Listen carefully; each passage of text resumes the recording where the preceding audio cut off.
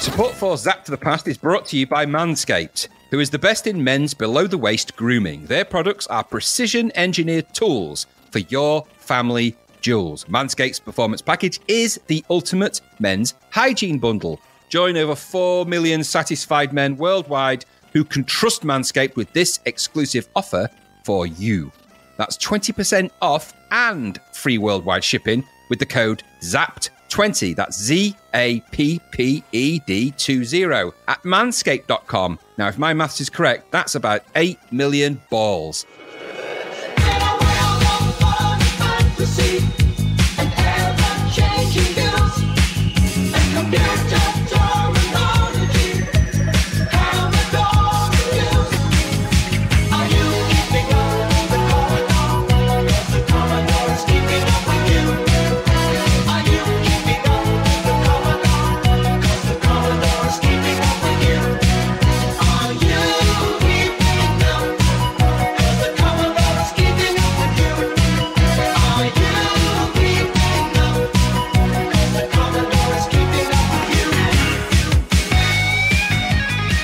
Hello, and welcome to episode 75 of Zapped to the Past. I am Adrian Mills, and I'm joined, as always, in this stupid heat by Graham Raddings. If you haven't listened before, this is a podcast where we discuss the weather, because it's damned hot.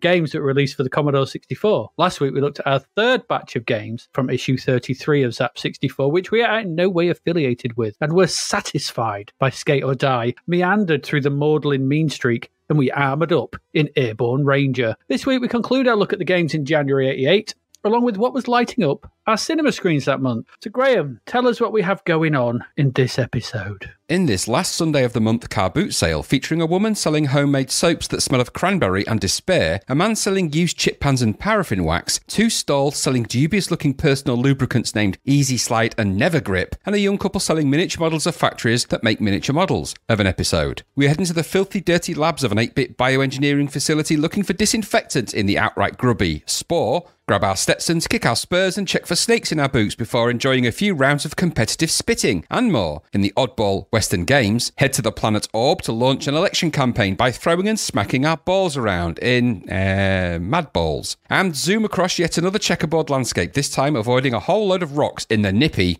Kromazone. If the tungsten toothpick, mixed bag of hosepipe connectors and questionless Trivial Pursuit game for £2 hasn't quite hit your giddy bargain button and you're now side-eyeing the Royal Family Toby Jug collection on the stall next door, we use the Force, switch off our targeting computers and head into the jerky 8-bit vector trenches of the Death Star in the somewhat late arcade conversion of Star Wars. Try and find a reason to load and enjoy the plotless play school animated skid mark of a game more than once, with Sky twice, assume our massive monster alter egos and take to the samey cities bashing down 8-bit buildings in the decidedly dull Rampage, explore yet another boring brown BBC-based maze game with the mappy-happy Xor, before finally heading to home base for a new lawnmower, table lamps, and laser weapons, and then upgrading our skimmer for some serious side-scrolling alien murder in the rewarding R.I.S.K. The bag is still mixed, the hits are still occasionally missing, and we are still finding some rotten apples, but now and again, the odd little gem pokes its way through the 8-bit underpants. Nice. Super. Something out there waiting for us, and it ain't no man. I'm scared. I'm afeared. There might be something in here. It might be under camouflage. Who knows? Who dares to dream? That was brilliant, Billy. Thank you, Billy, for that trip down memory lane. Absolutely. Is he here all week? Unfortunately. We can't get rid of him. Until he gets on a log and chops himself open. Absolutely. In one of the worst final stands ever. Yeah, we'll talk about that later. The most pointless, absolutely. Yes. We have. Yes. So it may be a predatorial cinema. Is this the final batch of games? It is the final batch from January, isn't it? Thank God. Mm-hmm. It's been endless. It felt endless this January. Gone forever. February does, March does. These are long, lots of games. 101 in the first 3 months. Holy guacamole. I know. Seems so long ago since we talked about that Dolph Lundgren in the snow. Do you know, it is, and I was thinking, I noticed, by the way, that on our Twitter, we've had some interesting Twittery stuff. I don't normally bring it up, but there's been some interesting Twittery stuff. I was was actually soundbited, which is kind of exciting. Oh, That's yeah, never happened to saw me that. before. You were. So someone soundbited me. Nostalgia Goggles. Was it Lions from Nostalgia Goggles? Soundbited me. Yep. I'm pleased with that. I stand by my. You stand by your. I wondered what game it was about. You talking about? It was the Jack the Disney Nipper one. 2. No, it was Jack the Nipper. Was it? I thought it was the Disney one. Yeah, it was Jack the Nipper 2. Well, that is brown, but it's the same game as that bloody Disney one, isn't it? So the mouse one, what was it called? Sherlock Mouse, or whatever it was called. Basil the Great Mouse. Basil the Detective. Great Mouse. Yeah, that's the one. Sherlock Mouse. Yeah, It was. Yeah. yeah. So yeah, But I stand by it. Yeah, it was turd. Yeah. It's always nice to get quoted that you think it all. It surprised me. Yes, it was just there was a lot of turd in that sort of short segment. It's come a long way since we started. Where we used to do warnings about the potential profanity. There might be a couple of odd ones slip through. Turd. The game was turd. I'm like, all right, maybe I need to gate that a bit, but. I stand by it. Turd's not a rude word. It is a bodily function. Well, it's a bodily produce. Alcohol's not a drug. It's a drink. And we've proved it in tests. Exactly. Don't worry about it. Don't worry your poor little ears. Anyway, thank you to, was it Nostalgia Goggles? Dave Lyons, wasn't it? It was those that brought that to our attention. Thank you for that trip down memory lane. Because to be fair, once we've recorded, I kind of forget all these things. I know. Well, it's fire and forget. Like, that's how we operate. Yeah. But, it's like someone called us out for our beatboxing for combat school. I'm like, I saw that. I saw something about that. Then I listened to it, and it was terrible. And we did. Well, we weren't really beatboxing. We were actually impersonating the erratic drum sounds. Yeah. So, I think it was an accurate representation. Yeah, to say it was beatboxing, though, would be a stretch. It was. That was one of our patrons, wasn't it, J-Dove? It was. J-Dove. J-Dove, the patron, said, great beatboxing. I'm like, nah. Okay. I've actually seen them. I went to see Beardy Man in Liverpool. You talk about great beatboxers. I went to see Beardy Man in Liverpool. He did a bit of beatboxing as well of other stuff anyway. Really cool. You're just saying words at me now. You're saying words that I don't You've understand. heard of Beardy. You must have heard of Beardy Man. He's famous for having a beard and he's a man. He's brother to mustache boy. He does exactly what he says on the tin. Goatee lad. Anyway, to all of our patrons who are amazing, and also to our people on Twitter, that's awarding a bit. That's a Billy laugh for them. That's the 3 Billy laughs full. Anyway, on with the crazy. We've got plenty to get through. We've got lots of games and lots of stuff. Should we get into the first one? I think it's time. I think it is.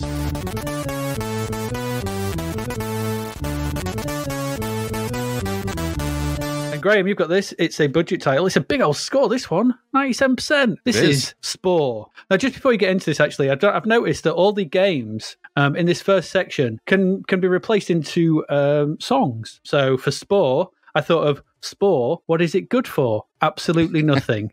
So you'll see as we go through these first four, I'm looking forward to it. Songs. So Spore, good God, y'all. What is it good for? Absolutely. 97%. Oh, yeah.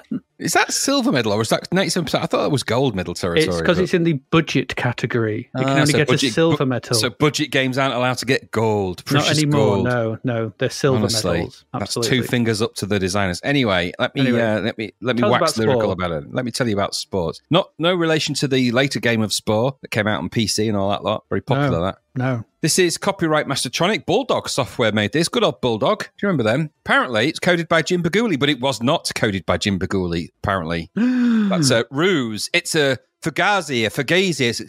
It doesn't exist. It's a myth. It doesn't happen because there's like ruminations and stuff about that. Anyway, we'll come to all that. Musician Jim Baguli was a real person then? Well, I think he is, but I don't think he'd had anything to do with this game. I think they just attributed it to him for reasons unknown. Got his name on the title screen, hasn't it? Well, yeah, he's from LV 426 for reasons unknown. The music is definitely by Dave Whittaker. You can tell because it's about 38 seconds long. Anyway. So this is actually, I'll go over the sort of commentary that's in Lemon 64. There's some stuff about it on games that weren't. There's a bit of brouhaha about the whole thing. Brouhaha. Because it's actually, and I genuinely believe it was actually programmed and coded by somebody called Paul Rogers, who later coded Double Dragon 3, The Rosetta Stone, Time Soldiers, and Swiv. Anyway, enough of that. So anyway, we'll come back to that bit. A bioengineering facility of some kind has become overwhelmed with dirty, genetically modified spores. Spores. All over the place. Spores. Itchy, dirty, smelly spores. They're everywhere, and I hate them forever. Anyway, filthy, dirty it is. Dirty, horrible place. If dirty boy. If left to have 50 shades of grey spore sex, they will multiply beyond the facility and take over the damn world. That isn't good. Nobody wants a spore world apart from the spores. No. Anyway, the only detergent / pesticide / anti-spore lotion that can get rid of them is stored in barrels and strewn throughout the facility, the bioengineering facility. Strewn, Adrian, strewn. Strewn. So someone, let's say you, needs to go in and collect the barrels of anti-spore stuff. Okay. So you're inside a mini-craft that can fly and shoot in all directions. The situation inside the facility is grim. Not only are there spores everywhere, which you must shoot, but spore generators that pump out more spores than a teenager in a gym sock. Ew. Ew. Yeah, ain't nice. You said about putting warnings on. Put one there, for God's sake. That don't worry. Well, each level is a single laboratory screen maze-like affair through which you must navigate around and collect the barrels, obviously. If you do that, and you collect them off that screen, then it's on to the next laboratory and more barrel collecting. If only, Adrian, it were that simple. Some parts of the labs are sectioned off by laser walls, which can be switched on and off by shooting the blue generator block, or you can redirect them by shooting at the laser reflectors. You can blast little earth blocks away too, if that's required, but the spores can also eat those, and that will allow them to get to you, and they will aim for you. So you've got to watch out for that. Of course, there's loads of spores already in the lab. They're everywhere, often held back by the laser walls. So if you start moving them around, they're going to come for you, and the fact they'll flood towards you, draining your precious liquid and life away and your energy. So you've got to be careful. You've got to tackle them. Indeed, unlocking areas and blasting your way through might seem like a good idea in this game, but you'll be quickly drained of life. And if you are, it's game over and you're more spore than spaceship after that. There are some items in the lab to help you. Energy canisters and anti-spore pills. Somebody should have perhaps just created a few more of them. So it's a race to get the barrels, kill the spores and their generators before you are dead. That's the game. It's played down in a top-down view, obviously very akin to a Gauntlet type of game. Indeed, I thought this is really a kind of a non-scrolling single-screen Gauntlet variant. Think of Gauntlet. You're not wrong. Think of Gauntlet if you played it from 5 miles above the dungeon, and you probably wouldn't be far off. Though tiny, the graphics are okay, pretty good. It's very simple. It's quite colourful, and you move around at a decent pace, and you shoot at all the different directions and stuff. Each lab is quite well designed in the sense that it's a puzzle. So there are some interesting puzzles, and it's actually pretty much load and go. There's no steep learning curve to it. Anyone familiar with this kind of Gauntlet-esque dungeon crawly type space lab biospore crawly thing, you're not going to take too long to get into it. The sound and music was reasonable. The usual Dave Whittaker fare, I think. Not offensive to the ear, but probably very forgettable because of its 30-second repetitive nature. It all plays well, and it's pretty responsive, and there's some good frantic style action, I suppose, if you get to it. And I quite like that single screen idea. I think that's quite a good thing. I think it made you focus on it as more of a puzzle game and less of a kind of dungeon crawly Gauntlet type thing, even though it kind of is that. It even has its own screen designer, which I did have a little go on, but didn't find to be very good. But you can save and load your own dungeons, your own labs and things like that. It's a nice touch, considering this is a sumly total of £1.99 for the game, really. So with that and, the basic gameplay and the simplicity of it all, it pumps up the value for the money, doesn't it? Pump up the value. It's all good. For £2, I thought it was a good little budget game. Obviously very inspired by that Gauntlet idea. Some nice touches in here. I quite enjoyed playing it. Got a bit samey, but for £2, it's probably actually a little bit more fun, a little bit more focused than Gauntlet was. And it's quite a good value budget game, all in all. Now, to the controversy, very quickly. Comment in Lemon says this, written many years ago by my fair hand. This is comment written by Paul Rogers. And not this Jim Baguli person. 100% my design, graphics, code and music written in 2 weeks after seeing Game of Life on Horizon or something like that. Sold to Mastertronic by a friend for £1,500, of which he took 500. Well, many lessons learned with this game. At least it was a bit of fun. Just annoying that I got 0 credit at the time. Probably still got the source code in a box in the garage. And in fact, there's actually a sequel to this that was written. I don't know if it was ever released. I think it was, called Mutant Zone. And there's an entire page about this and Paul Rogers' claims and everything else on the games that weren't. So there is kind of a strand and there's a bit of a demo. There's even a downloadable demo of Mutant Zone I think you can download and play, as is the way with the amazing games that weren't website. So it sounds like there's a little bit of friction, a little bit of 50-50 going on. I would, looking at Mutant Zone, I don't know if you downloaded it and had a look. I had a quick look. I didn't know. And you could sort of see the lineage of Spore in Mutant Zone. So I don't think there's any doubt that Paul Rogers programmed this. So why it was attributed to attributed to Jim Baguli and all of that, I don't know. And it's not my business, really. But it's an interesting footnote for a game that is silver medaled, 97%, which is a bit high for what it is, but it is budget. But I still think it's a little bit crazy high. But I don't have time with it, I suppose. I quite like this gauntlet type stuff, but it's £2. It's a £2 gauntlet. It's Aldi gauntlet and in a kind of a space setting. So I suppose it was all right. About you? Yeah, I thought this was a very clever character-based gauntlet style game that I thought manages the mobs and hordes far better than any of the sprite-based versions we've had so far. It's fast. It's a simple premise. Collect the blue canisters off each screen to progress to the next, and this is made both challenging and compulsive by the ability to attack the screen with a multitude of different strategies based on the ability to turn the laser fences off as you see fit, redirect them, and all that kind of thing. So I thought this was really clever because there's multiple ways of trying to approach the screen and how you manage the hordes of Spore, and that's quite good. I thought this lent each screen a variety of different ways of completing them, and you can split the approach. You can between speed running to get to the next screen, or you can high score chase by letting the spores keep coming to rack up points at the cost of energy that is constantly running out. So a nice risk reward, depends how you want to play it. And I thought that's quite a nice way to approach this, and shows that this is a well designed. Yeah, you're right. It's gauntlet from a high distance, but there's nothing wrong with that. And I think the way that this works, and obviously it shows its other routes. It's on the C16. It's on loads of other consoles as well, computers as well. And if you couple that with a comprehensive screen editor, you actually have to draw everything on it. So it's a bit weird. I would really like these screen editors to be joystick controlled, but hey ho, it is what it is. You take what you've got. This is a great buy. I think this would be a good buy at full price, let alone £2. I think it's a really clever and well designed game. It plays fast, it's responsive, and it's chaotic all at the same time. And most of the time, you only have yourself to blame for freeing the hordes that spell your demise. So it's one of those games where you've got to stop for a moment and just plan, where am I shooting? What am I doing? What do I need to blast? If I blast that, oh no, I blasted the wrong thing. Hordes of Spore is coming at me. Leg it quickly, try to clear out a path, or trying to get them down a narrow alleyway so you can take them all out. The shooting's fast, which is always a good thing to see. We've bemoaned games where you don't shoot fast enough to actually destroy the horde. Yeah, it is nippy, isn't it? Yeah, but in this you do, and you only have one bullet on screen at a time, but because it spawns immediately, the other one to die and something. So that's good.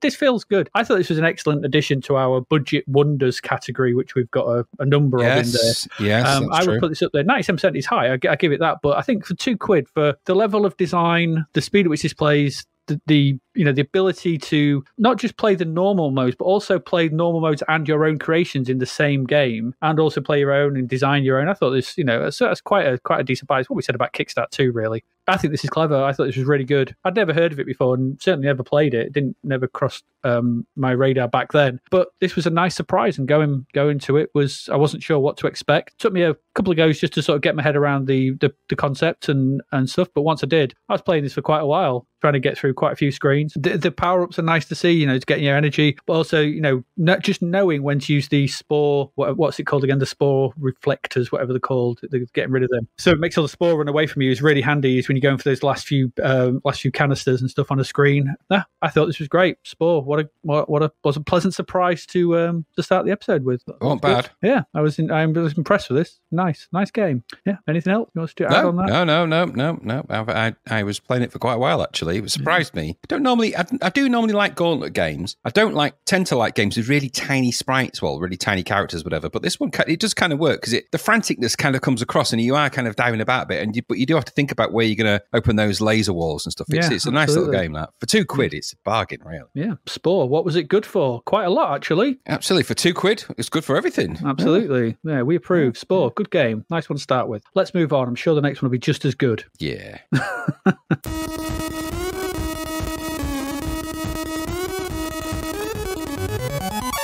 And so our next one is the Western Games and Deadwood World. The Eastern Games are never played. Western Games.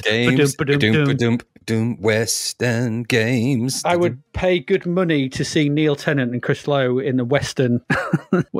Please end that sentence. Milking a cow. Thank God you ended it that. There you go. That could have taken all sorts of directions. Oh, Western games. Western games. Yeah. I'm going to be humming that for bloody days now. Well done. You're welcome. There's more to come.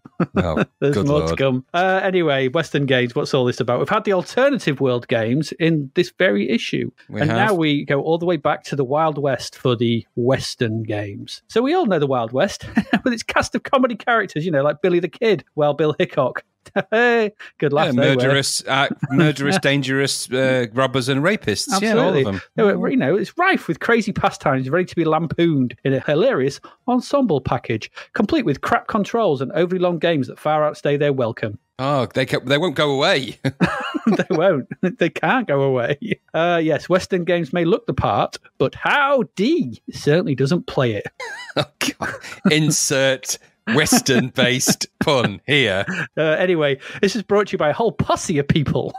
Oh, good God. With Ralph LeCamper being the main designer and doing some code and audio. The coders were Oliver Rauch, Axel Vassleben, Frank Hartmann, Jorg Prenzing, Ulrich Schultz, Gerald Bellow, Holger Krekel and Holger Gehrman. Graphics were by Bettina Wiedner and Hartwig Niedergassel, and sounds were by Arno Schroeder and Olaf Hartmann. They all sound like thoroughbred Texans. Absolutely. Yeah, the Gehrmans of Austin are well known. the Hog Prenzings. Yeah, I think this is originally made for Germany somehow, and it was. And the 6 events it contained were Armdrücken, Tanzen, Primspucken, Bierscheisen, Kummelkan, and Wettesen. Just so you Bierscheisen, beer shitting. Don't know. Translated, they are arm wrestling, dancing, quid spitting, beer glass shooting, cow milking, and eating. I love that last one. Eating. just eating. It's not an event. It's just eating. The team that developed this are called Magic Bites, but it was released over here via Areola Soft. Our favorite nipple-based release developers or publishers. Anyway, right. So what's Western games all about? The title screen to this is usual kind of thing in these multi-event games. You can have 1 or 2 players. You can choose joystick or keyboard for either player, and then you can choose to compete in all 6 events, or maybe just 1 at a time. Once you've chosen what you want, you get to enter your name, and this is quite nice. You choose a letter and it shoots it onto a piece of wood. You select the letters. I thought it was quite a nice touch. I thought it was monotonous and drove me crazy. It was so slow. It was slow, but it takes a while to spell out a big name in bullets. So exactly. But it's just getting you prepared for what's to come. Melvin Rubenstein III was still clicking his bloody joystick. True. And then we're into the games, right? Arm wrestling's first up. First thing you notice is the colourful and well-drawn visuals. They are by far the best thing about this game, being cartoonish and featuring some nice animation throughout, even if most of the scene that you see is still. So it's got this kind of, it's a view, this arm wrestling is seen from a kind of over your shoulder. Sort of, there's a couple of characters at a table. You're the one nearest the camera and there's another guy facing you. There's lots of, Western comedy, cartoonish characters dotted around, and they sort of start and there's some stuff, yeah. So when you start, okay, so across the top of the screen in arm wrestling, under, they've got the big gold graphic. Most of the screen's taken up this big graphic. There's no scrolling or anything. It's just this big graphic, 2 characters, you're arm wrestling. At the top of the screen, there's 3 boxes, and they have arms in them. There's a picture of an arm in each one, sort of laid out. When you start, the middle box with the arm in will start to flex upwards from the elbow, like sort of an arm curl, and it's your job to pull the joystick down when the arm is in a strong position. I didn't really understand what that meant. What's a strong position? Is that full curl? Flexed. I think fully flexed, curled or out? Is that whatever? If you do this right, your arm, which is represented in the left box, if you're in a single player, will start to slowly flex upwards and so forth. If you keep pulling down at the right time, you'll gain more strength. You'll flex more and more, and this eventually translates into you pulling your opponent's arm down in the main window where the cartoony action is taking place. That's it. You've just got to essentially just keep your arm flexed by, it's a rhythmic thing. Essentially, just pulling down. That's it. That's your control. I don't quite know why this is supposed to represent arm wrestling, but hey ho. And you repeat this. If you win, you win one of them, and it's best of 5 wins. Although I didn't find that actually, because it just wouldn't stop at one point. I was 3-1 up, and it still kept going, and it's got 3-2, and it still kept going. I was like, I've won. Don't cheat me out of my win. Yeah. So that's arm wrestling. It's boring. Next up is beer glass shooting. Oh god. 2 people stand in front of a bar holding glasses. of ever decreasing sizes. So they start with like big pots, and it goes down to sort of shot glasses. And you must draw your gun by moving right when the one of the characters on the left says draw or whatever. And then you've got a crosshair that suddenly appears, and you've got to aim your crosshair at the glass, and you press fire to shoot. That's it, really. To win this round, you need to score 5 hits in a row on your glass without your opponent getting any shots of their own in. Because if they do, the score is reset and you need to try to get 5 again, or they do. So I found this one incredibly easy for it to go on forever. Endless. Forever. Just forever. Like, you'd get to about 3 and then they'd get one, you'd be like, oh. They'd get to 2, you'd get one, oh. It just went on forever. There's no need for this. No need. It just goes on and on and on. So that's that one. If you manage to get past that, or you don't reset your 64, because the other thing is as well, there's no quitting. There's no option to quit. Once you're in a game, you're in for good. Anyway, we're next on to quid spitting. It's basically spittoon. It's that chewing tobacco stuff, isn't it? I think so. Yeah, spitting. Yeah. So for this one, we see a side-on view of our competitors with a jug at their feet. The point of this is to chew the quid and then spit it into the jug at the feet of the opponent. So bear with me with these controls. The point, you do this by pushing up to bite the quid, where you waggle to chew, you push forward again to stop chewing, you pull down to determine the angle of spit, then you press fire and let go to spit. Good Lord. First to 3 wins in this one. It's so ridiculously hard to manage those controls. They're so unresponsive. You never seem to know what's going on. There's just spit dribbling. I just had spit dribbling out my gob half the time. Crappy. And it was not very good. Dancing's up next, and you must follow a complex set of moves that are demonstrated to you on stage by a burlesque can style girl. She does it first, like, and there's a guy playing a pinkling on the piano, and there's a couple of guys in the audience, and you've got to sort of please them. Should you get it wrong, so as you will get this wrong, because following the instructions is a nightmare. You've got to buy the pianist a drink to have another go. You only have 3 drinks, and then it's game over. And whoever did the best wins, is what I think happens. This one doesn't go on forever, but it still takes a bloody long time to go in between each phase. Because it won't be you that wins. Not ever. I couldn't do anything. Every loser does not win, remember? No. Milking the cow is up next. And again, you must rotate the joystick. So in like a weird way. Thing. I think in a series of directions in time to a pulsing udder. Yeah, that's correct. That's not a sentence I ever thought I would be saying. Not ever. Waggling my joystick. I thought I'd be doing. Waggling my joystick in a series of directions in time to a pulsing udder. Sounds weird. The instructions for this are not before. Come on, you pulsed your udder. The instructions for this are not clear. And I got not one drop of milk from my cow, which looked none too happy at my ineffectual squeezing of its teats. Finally, we have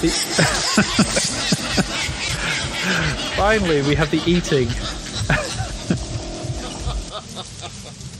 Which is like spitting, and then you must pull down to lower the spoon into the food, waggle it to bring it to your mouth. You got to pull down to slurp it in, waggle to chew, and then push down with fire button to swallow.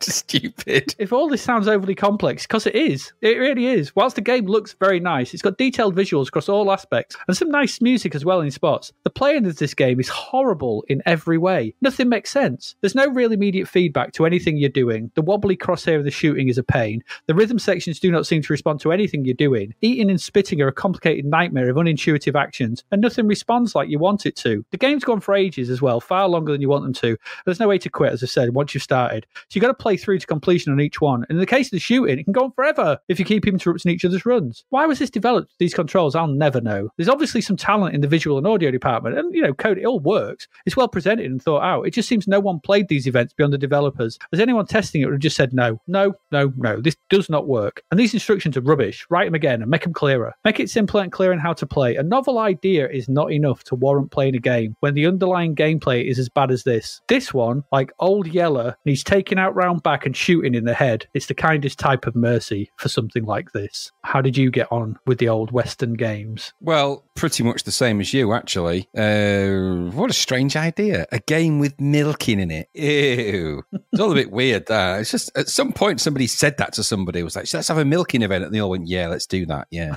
weird. Yeah. So another quirky compilation, game from the town of Quirky in compilation land. This time, as you say, the Wild West is lampooned, and with the added complication of satanic controls. That's always a fun thing to do, isn't it? I thought the Wild West was meant to be a simple place with simpler times and simple things. So did I. No, not so. Graphics generally, on the whole, were all good. Audio was okay. Music was quite stirring. It wasn't very westerny, though, was it? That opening title music? Not really. It wasn't what you call Wild West. So graphically, you're going to be content. But each event controls like a greased pig, really. Just to put it contextual. So I think right from the get-go, entering your name one letter at a time with the joystick was slow and dull. And that paved the way for what was going to come, because I was trying to put my name in and I got bored doing it. And I thought, I've got a feeling this is going to be a theme here. Oh, yeah. By the second go, I was just A. Yeah, I was just A, B. And, nice idea. Just, it needs to be quick, really, or keyboard controlled. That's why you have a keyboard built into the damn machine so you can press letters. Anyway, So, and the way the game plays out makes no sense whatsoever, does it, in terms of how you control the events? Like you say, the arm wrestling, look nice, but the idea of rhythmically pumping downwards on a bicep control and propping your arm with the fire button where your strength is indicated by pulsing muscles, it's all a bit, I don't know, there's something not quite right about it. And that downward sort of thing. See, I thought to myself, when I was playing the milking, I thought surely that's actually more how you would control the milky one. So you would be pulling the joystick down and do it. Yes. So it's all a bit all over the place, because the milky one, you have to go sort of top corner to bottom left-hand corner, up, across, down, back, up, ziggy-zaggies. No, what? Yes. What? Nobody wants to milk a cow like that. Even cows don't want to be milked like that. They're like, if you've been playing that Western games, because you know what? You can move on. Anyway, I won't do a Billy laugh for that. I should do one. There we go. We'll have a little one.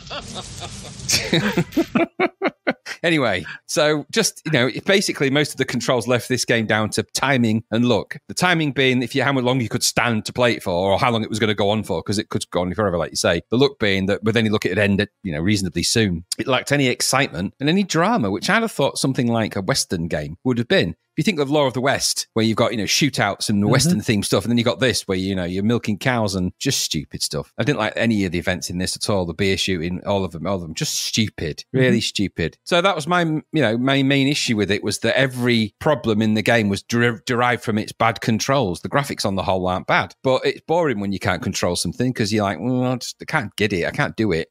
So it was clearly designed by some people who had never used a joystick or understood the term controlling. In terms of a game. So, and also, did you notice, by the way, had our least favourite thing in there? So when it did end, finally, you got the yes-no toggle. It didn't just have a switch to yes, switch no. It was like, yes, no, get that wrong. And you're like, no. Yes, I did notice that as well. So it was just like, that was the final, that was the final knife to the German sausage for me. As they say in Germany, so milkt man kein Kuh, which means this is not how you milk cows. It's not, no, it's not good. Not good at all. Got 68%, which is high for a game like that. I know. I thought it was utterly uncontrollable, but good looking stupidity. Nonsense. Yeah, that's what I thought too. Not good. No, back to the Old West with you, Western games. We want no more of your cowboy games. No more of your cowboy shenanigans. Let's move on to our next one.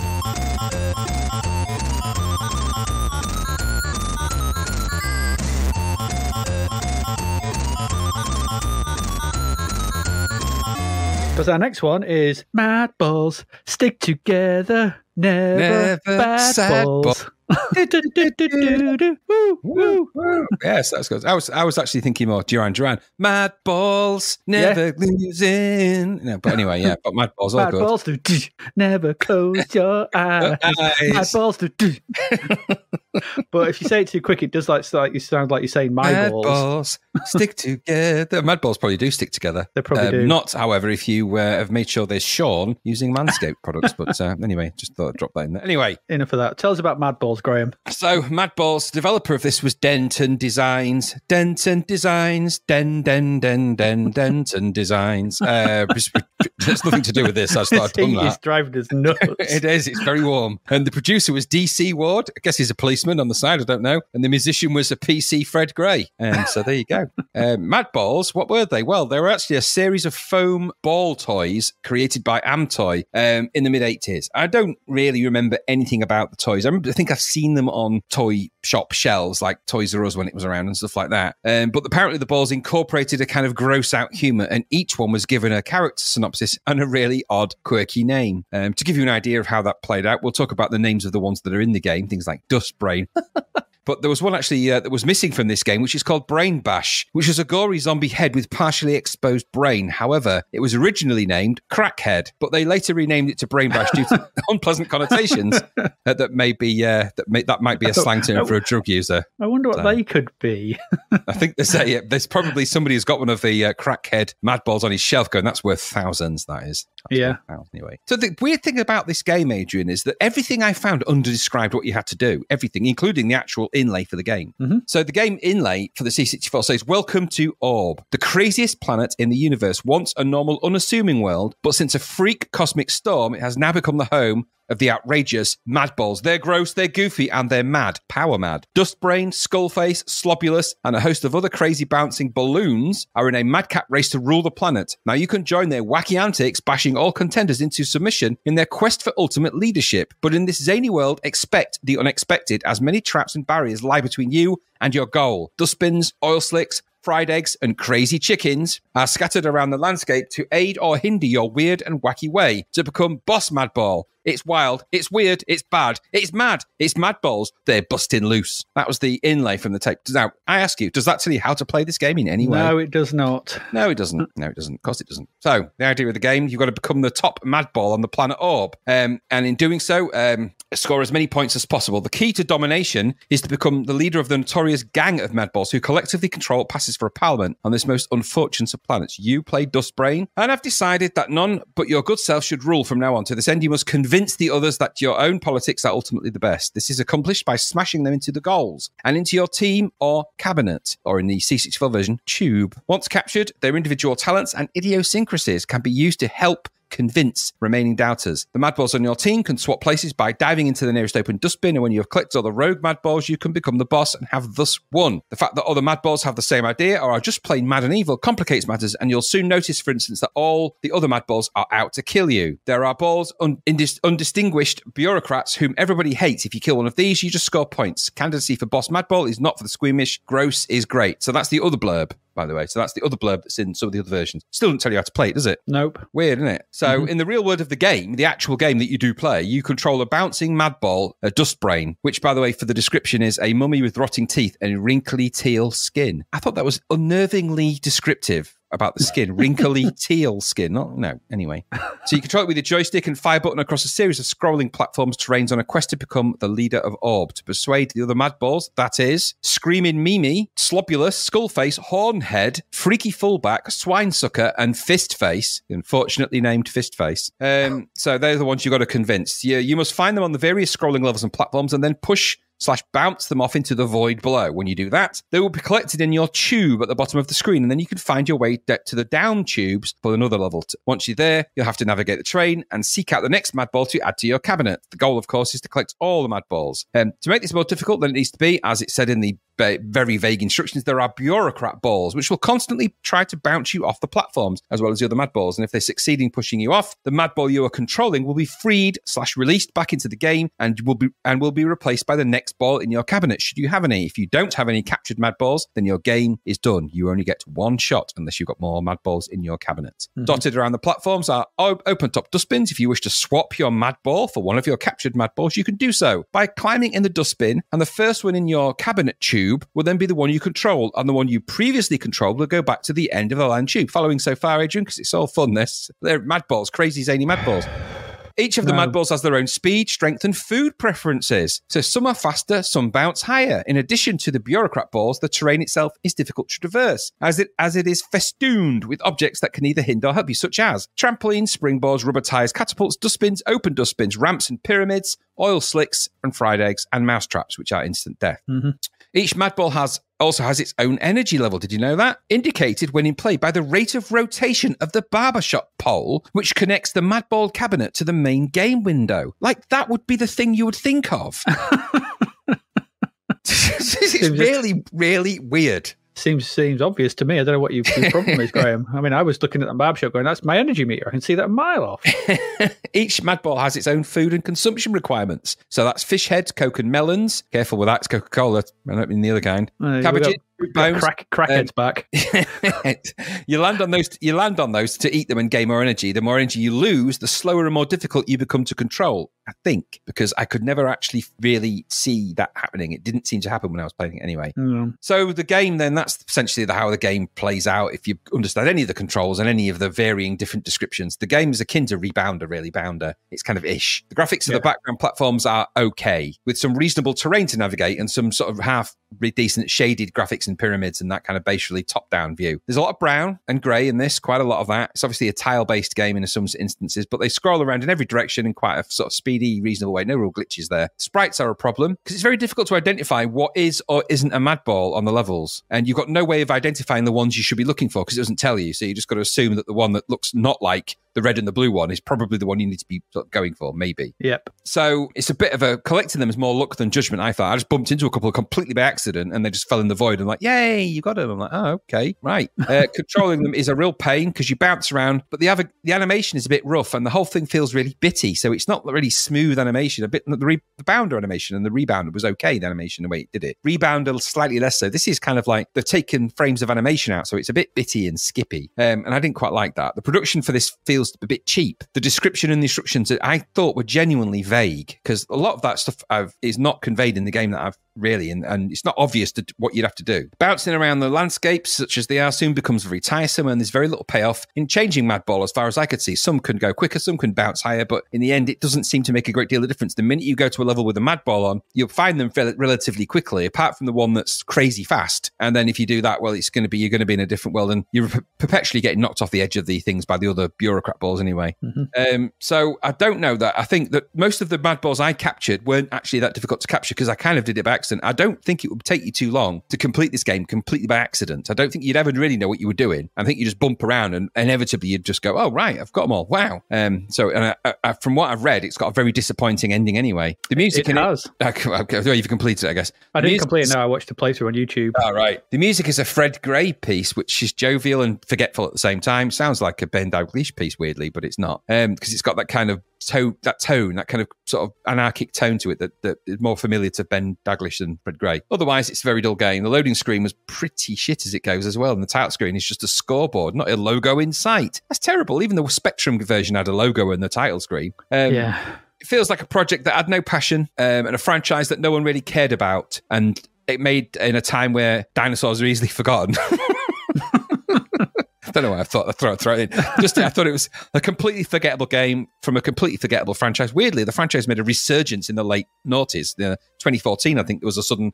Remember Madballs? And there was somebody obviously decided to release a load of Madballs again. But either way, it won't help this game back in time. It was just a bally game that wasn't very good. So what about you? No, I didn't enjoy this. It's an odd license, strange. I have no real affinity with Madballs themselves. It's like a Bounder knockoff that lacks the charm and fun of that game in just about every way. There are some nice touches. I thought the parallax scrolling was well done. The depth. So the great thing. Was all right. It's all right. The bouncing off chimneys and the sort of inertia that gives you felt okay. But the gameplay's really dull and it palls very, very quickly. Wandering around trying to knock the chosen Madball off the roof whilst being constantly bothered by the bureaucrat, who I would have thought would have wanted someone in charge, because that's their thing, isn't it? Not attacking somebody who wants to be in charge. The bureaucrats want to be ordered around and told what to do. These are Madball bureaucrats. They're crazy. They're zany. They're wacky. They're Madballs. Remember?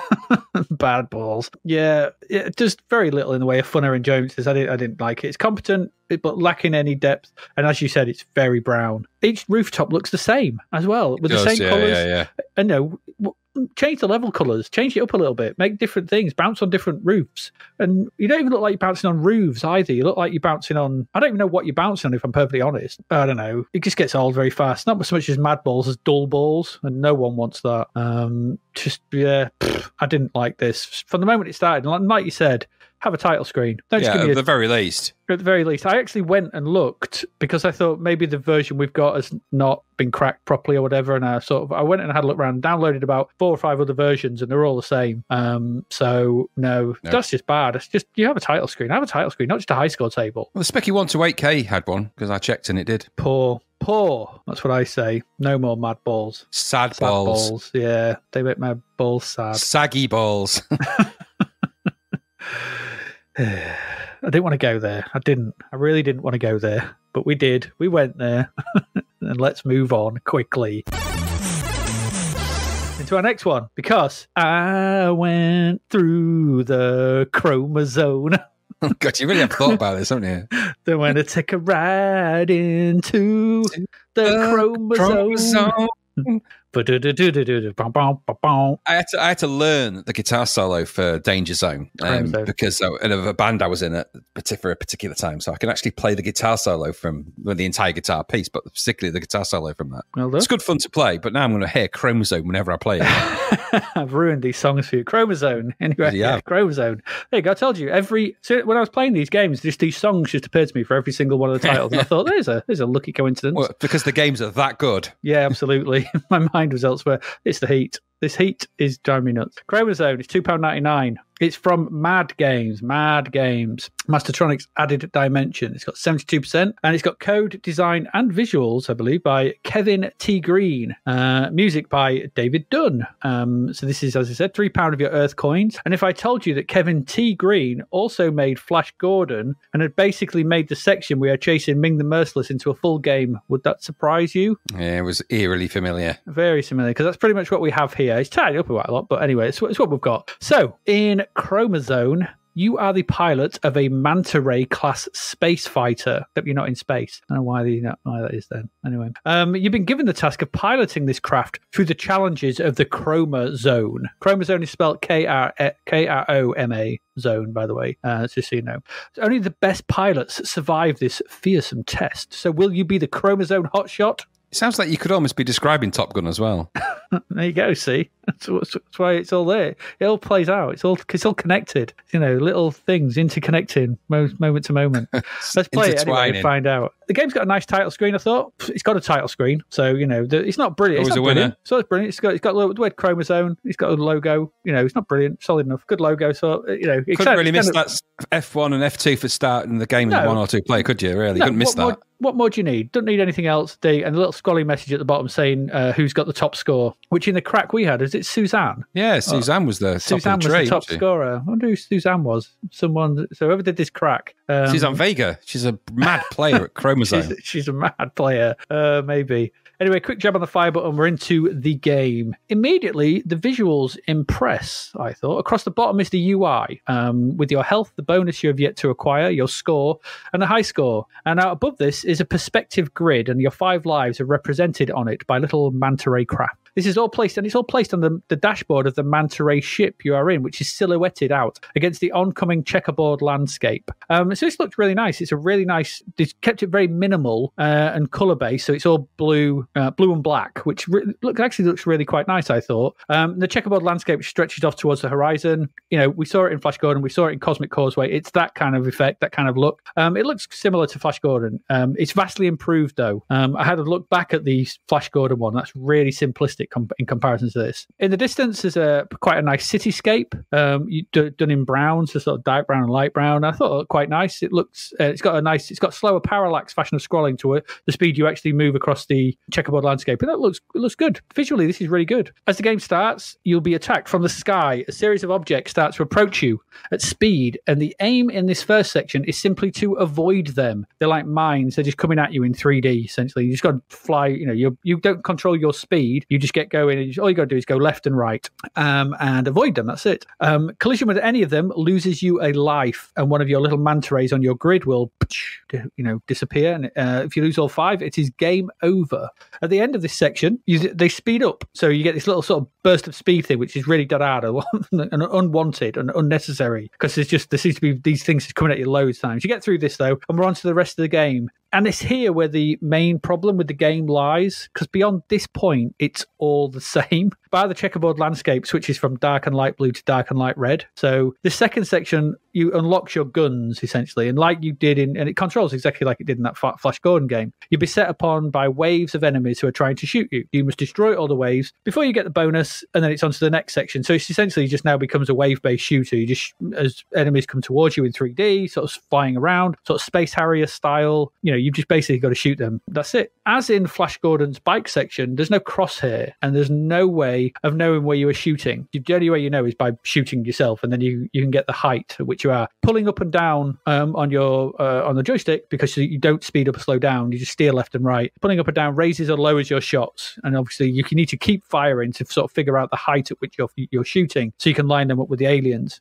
Like I said, you don't control the speed. Your job is simply to always steer to avoid bullets and obstacles, then raise and lower the height of your shots, destroy wave after wave. That's it, across an endless landscape. The visuals, as noted, are very good. There's an excellent sense of speed, and there's some really good sprite scaling as the objects move in and out of the screen in a solid and believable manner. I thought the actual waves and the way they moved back and forth and were looped, and I thought that was really quite good. Some of the best I've seen, actually. I thought it was more impressive than what we saw in Space Harrier anyway. There's not that many of them. There's sprite scaling, but they're fast, and everything's good. The game's responsive to your commands, so the left and right is good. Up and down as you're shooting, it's fast, it's good. The sound effects are also well done, and they fit the game well. Nothing annoyed me about this. The issue, though, it's just the lack of variety. It feels odd that the first level is a dodging level, and then it's never seen again. Every subsequent level is essentially the same as far as I could see, and that it kind of spoils it. If you had to add a little more variety, I don't know. Just off the top of my head, you could have had a slalom stage where you've got to go through gates or whatever. Remember, this is a Kromazone. It's a test. It's a testing facility. Giant squid for some science. A collection stage. You could have had a boss or something. It's a testing facility. So why are there only 2 tests? One just goes on forever. I don't know, because this game never ends. It just keeps going on. It would have been much better if there had been a variety of things for you to do, and maybe that's down to its budget constraints. Maybe just develop these 2. I don't doubt that. Press repeat, and that was it. Design some more sprites, had them run through the sprite scaling system routine, and that was that. Okay, it wanes in interest after a few goes, and you get to see all it has to offer. It's a shame, really. It's not without its merits. The challenge is decent, but you'll tire of this quickly and wish it had some more depth to keep you coming back for more. Still, for £3, it's technically very proficient. I thought it was really technically very good. I guess, the Cosmic Causeway, probably, maybe it's up there and for £3, but it's just not, it's lacking variety. It would have entertained you probably on a Sunday afternoon if you bought this for £3. So I'm not knocking it that much. And I think it says something of what is actually there, that I wanted more of it. So that, not that I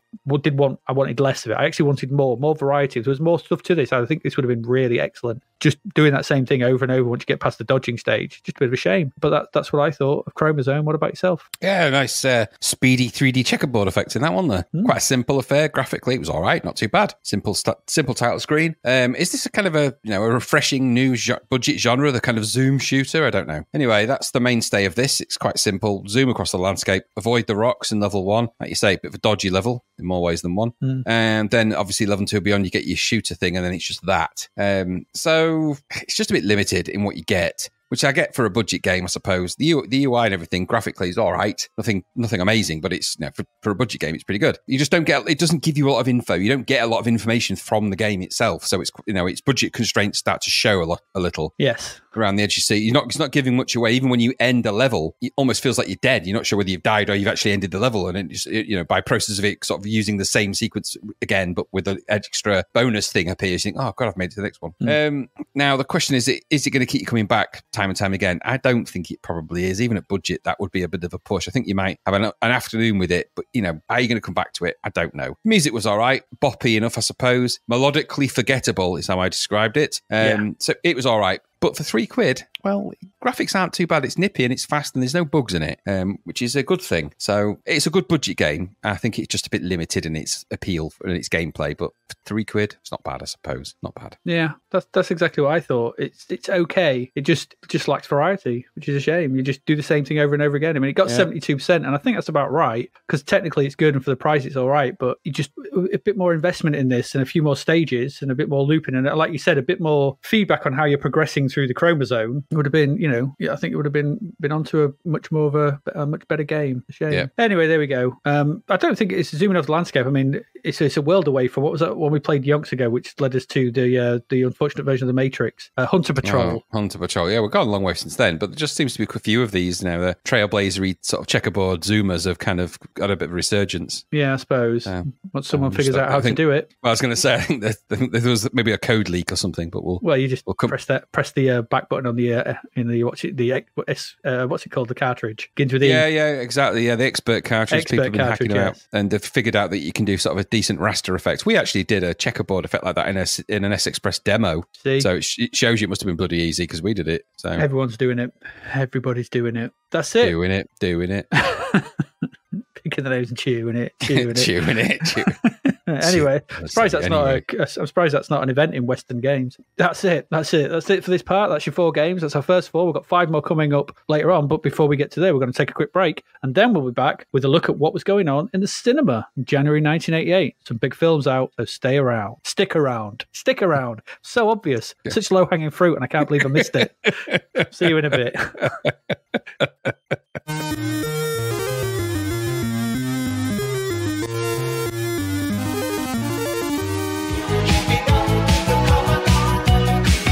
The novel Escape from the Commodore 64 by David Hearn is out now.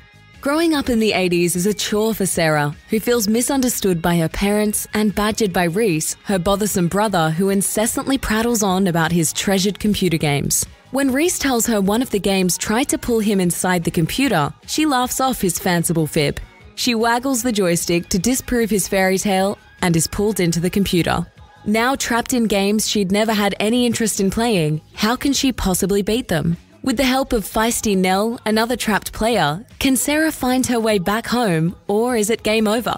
An evil madman, a hostile planet, bloodthirsty robots, a never-ending throng of karate experts, and relentless digital soldiers will do their best to ensure Sarah never escapes. Available from Amazon and all good online retailers, find out if there's a way out of the beige bread bin of betrayal for Sarah in Escape from the Commodore 64.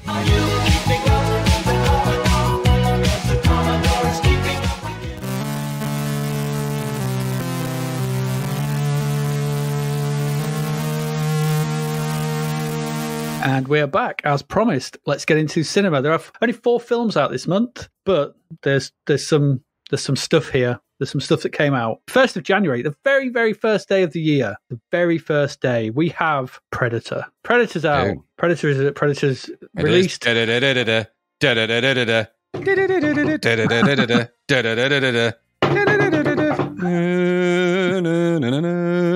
it's a great soundtrack, that is. It is. What they got you doing, Graham? Pushing too many pencils, pens, whatever it is. What's this tie business? Dylan. I watched it last night, actually, in preparation for this. Yes, I had to watch it. It's good, actually, because it's quite handy. This has just come out because the new one's out, isn't it? Prey. We can talk about that as well. Yes, the new lineage. And also, there is an amazing remaster Blu-ray of Predator, which is called I forget what it's called. There's a special edition, which has got some amazing stuff in it. So we're checking that out. It needs a remastering because I watched the 4K version on Disney and last night, and the original print is it's not the best. Yeah, definitely the Blu-ray because there's always several Blu-ray remasters, isn't there? Someone remasters it and go, "You haven't remastered that nearly good enough. Give it to me. I'll remaster it."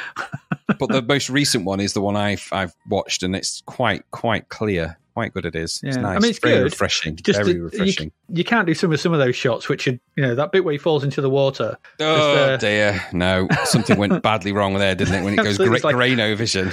Yeah, they're like, what? You forgot the camera. Yeah, all I've got is this Fisher-Price film. But didn't the stuntman get horribly injured who did that in that as well, I think? Probably. He really did. Anyway, Predator. What a film. I mean, actually, it's a bit of a classic, isn't it? It's another one of those sci-fi classics that kind of like Aliens, I think, before it sort of... To some extent, yeah.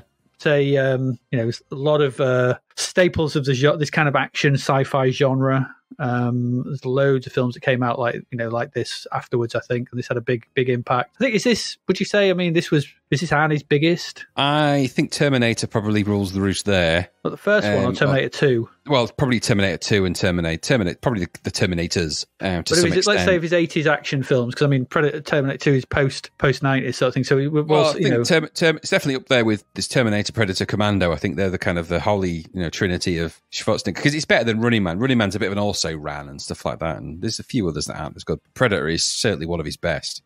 Yeah, absolutely. It's such a crazy, and I did find myself when I was watching it last night that I came to the conclusion that I like the first 2/3 of this film way better than the final third. Yeah, it's unfortunately suffers from the same problem. Funnily enough, The Predator, which comes later, suffers from the exact same problem as well. I think it's been better in the most recent film, but that last third where he builds his defense out and everything, and from the moment he falls in the water, it all just gets a bit thin. Because to the opening section where you're not quite sure what's going on, you're not quite sure what's happened to the team, you find Hopper all skinned and everything, it's all grim, and they're going in. You have that fight, the crazy fight, shootout at the camp. There's the first, end of the first section, and then off they head into the jungle, and the Predator's tracking them, and you can start getting the heat signatures, and the deaths start mounting up. That's all great, It's brilliantly done. You really feel like what's going on. Predator reveal. It's a good design, don't get me wrong, but it's great, but the film takes a bit of just pauses, doesn't it, really? It does a bit. I think, though, it's obviously because it's a switch, isn't it? So it goes from the Predator being the Predator to Arnie being the Predator. That's kind of the whole point of that sort of switch. And the most recent one does the exact same thing as well. Yeah. But you're right, there is a little bit of... Because it goes from being an ensemble to being two characters, the Predator and Arnie. Yeah. And there is that sort of sequence in there where they just, they basically lick their wounds and prepare themselves. Predator does a little bit of cleaning, he cleans his skulls and, dusts up his weapons and that. Yes. And he sort of, makes all of those little wooden stakes and then, shouts, lights a fire and shouts over a cliff and all that. He does, yeah, which was remarkably well copied sort of thing when we did our version of Predator in the Grimsby, Grimsby Greenery. Yeah, when we did that little playlet version, one of my better Freshly screens. Place, yes, you emulated that, stood on a park bench. I did. Very strange experience, yeah. It's as strange as it sounds, and I'm not going to describe any more of it than that. I think Predator it's such a well-executed film, and it has such a great cast of the right characters. I think it set a benchmark. You would not have a Gears of War film if Predator didn't exist, because the mainstay of the character types in the Gears of War games are definitely the stereotype bodybuilder turned military people from Predator series. It is heavy on the burl. Yeah, and I like that about it, though. I mean, they're the most unlikely soldiers known to man. There's no way they're going through a jungle quietly. That's sneak now, and it's just not happening, is it? The bodybuilders are not known for their deft, nimble movements and stealth. They're kind of big dudes. I forgot and laughed out loud when Jesse Ventura finds that tripwire. It just made me laugh. It's like... But I love that whole, the whole stupidity of that mission, the fact that they fly in a helicopter, they're in a stealth helicopter with music blaring out. It's just stuff like that. They're a rescue team, not assassins. Yeah, that's what. But they're not a rescue team. They don't actually rescue anyone, really, do they? They just blow an entire base up with really heavy. They're really heavily armed, overarmed. That's what I like about it. Especially that one guy. Was it Blaine? Is it Blaine? Yeah, Blaine with his minigun. Yeah, Jesse Ventura walks around with a minigun, but he carries it in kind of a bag. He's just bagged up a minigun. It's like he unbags his minigun. It's like, wow.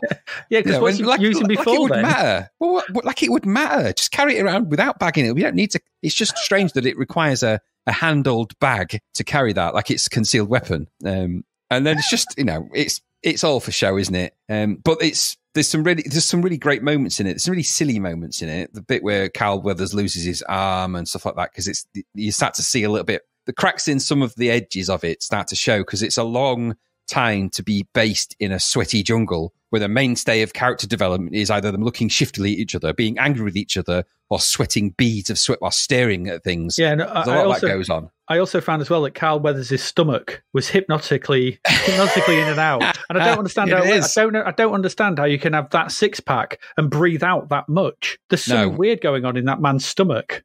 He's very muscular in every way. He really is, but you can't have that much of a six-pack and then be able to push your stomach out like a barrel.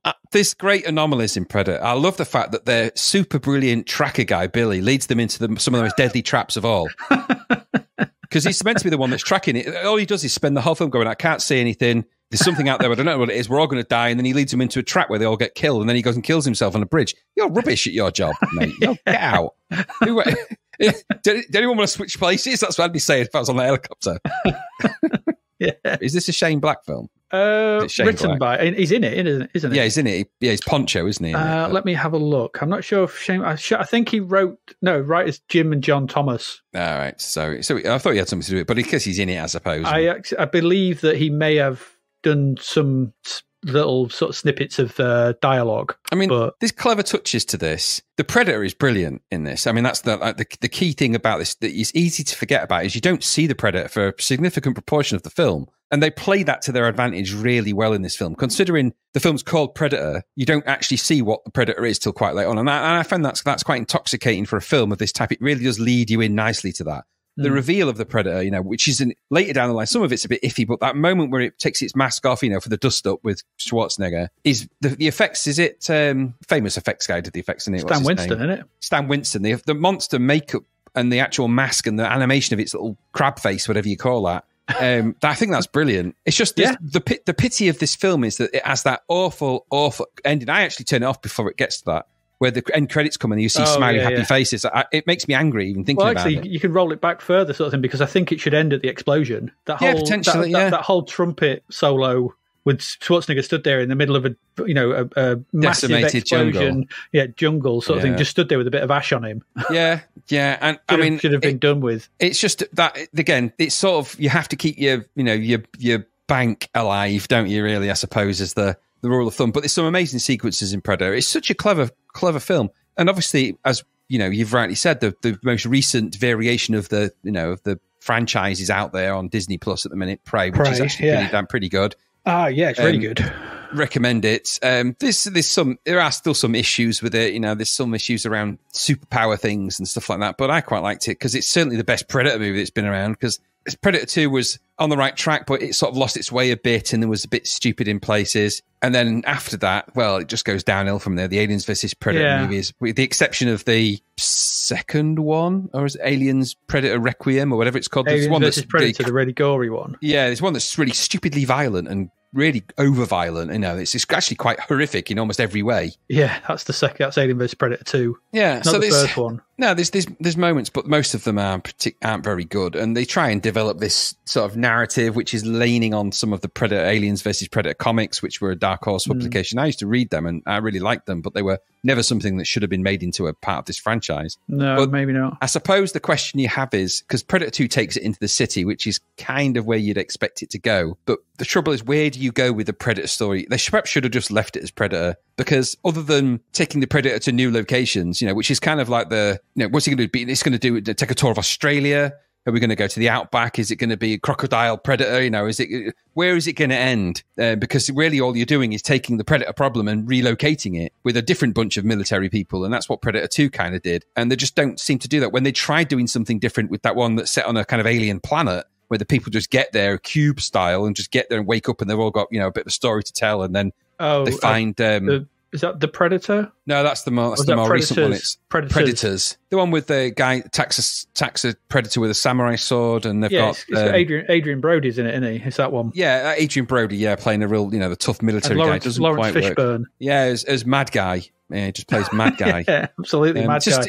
It loses its way, stupidly, that it one. Does. But... I would say about Predator 2, though, that Predator 2 is kind of like almost the opposite of Predator in the way I see it, because I'm not a big fan of the opening to Predator 2. That opening shootout in the Mexican in LA and stuff, and the stupid use of music when that guy goes flying around. However, once it kicks in and gets going, it really gets going. I really like the last, the last 2/3 of Predator 2 are ace. Really good. And so that's, I think it's kind of the opposite of Predator, which I think I'm not a big fan of. I can get it. I understand what you're saying, but I think it... I think I'm not saying it's amazing, but the problem with Predator 2 is that it tries to add things that aren't necessary. So it adds loads of weird city-based gangs. It's not necessary. Yeah, that's its main issue, yes. It's not necessary. So for some reason, they have to include that. So it ends up being a kind of an urban warfare because they need some kind of conflict in the city. So therefore, you must have, the Jamaican voodoo posse? Or it's just stupid. You don't need any of that. No, a predator just killing people is enough. Yeah. But either way. It's very cliche, isn't it? Have some ganja, man. Oh, don't. It just that stupid sequence. And that Gary Busey character is just I love Gary Busey. Teeth. Yeah, but the whole idea that they can try and corner a predator in a warehouse full of beef. It's like, when you were writing these words, did you not think, this is weird? At what point did you not? So they know he's got heat vision. Yeah, that's what I mean. But so they go in there with freeze guns. It's like, what? Just take a step back from what you're writing here. Just remember where it was based originally and what it's about, and that it's a futuristic visitor to this planet from another world with advanced space travel and weaponry at its fingertips. They know it comes when it's hot, and this year it is very hot. Oh, don't. And so that they know they've got to take it somewhere cold, so they lure it into the beef fridge. I mean, I liked the idea that the original Predator had that kind of almost Rambo Commando-esque type of main character that was completely out of his depth with what he was facing. I really like that because these characters never are normally like that in these. Rambo and Commando are absolutely in control of everything. They don't go into any situation where they're not going to come out on top. They can handle every weapon. They can do everything. In this, he's watches everybody he knows get killed with the exception of 2 people. And then he decides, right, the only way I'm going to fight this is by, going on the hunt myself. I really like that about it because it does twist that idea on its head. It's a clever film, Predator, and the director was brilliant. It's really, because it's lean. I mean, it's an $18 million budget for Predator. Not a lot of money for a film of that type. No, it's not. John McTiernan won it. Yeah, and it's opening in its opening weekend. It made $12 million. Yeah, I mean, he's the guy. He goes on to do Die Hard, doesn't he? Yeah. So the guy knows how to make action. Yeah. Did he do? And he does. Did he do? No, it was Richard Donner. Was it? So yeah, Richard Donner and John McTiernan at this point were just pumping out the best action films of the 80s. Yeah, so I think Predator is really, really cool, but not the only cool film this month. No, I mean, I love it. It is very good, and I'm down on it, but I like the ending. It's just not as good as the first 2/3. And I think no, absolutely right. That's my main issue with it. It kind of sort of stalls a little bit for me. It's really good. I mean, there's so many quotable lines from it as well. As I said, stick around, get to the quotable. Chopper. But there's loads of weird bits in it as well, like you said, around the edges. Like watching it last night on a pristine, Disney 4K, whatever it was, when Mac gets his head blown off, which is the stupidest thing in there. He's supposed to be like, this is the guy, remember, who eats green berets for breakfast or whatever it is, or Commandos or whatever from Commando. So he's crawling along the floor. And he's like, oh, what's these 3 red lights on my arm? Like, you're in a jungle. Yeah. What are they going to be? Yeah, what are they going to be? He must be experienced in the idea that snipers use those kind of infrared targeting systems because he's military Superman. But there you go. So he looks up and gets his head blown just to smithereens. There's a blast into the camera. And then when Carl Weathers, when Dylan sees him across the way, his head's all normal and not a mark on it. It's just foot twitching bad, isn't it? Yeah, it's like, oh, okay. So it's great. I mean, and also as well, why does Schwarzenegger survive when he gets hit with a laser when Jesse Ventura's chest gets blown out? Yeah, it just depends on, I think the general consensus around that is that he wasn't trying to kill Schwarzenegger. He saw him as the leader and wanted to take him on in a fist fight later. Is that okay? All right. I'll go with that. Anyway, it's really good. It's Predator. It's a classic, and I sound like I'm down on it. I'm not. I do love it. It's brilliant. So watch that. I mean, I really thoroughly enjoyed watching it. What does that make you then? If it's 1988, my God, is that like 30 odd years old? That's 34 years old. Oh my Lord! Holy Lordy Lord! Okay.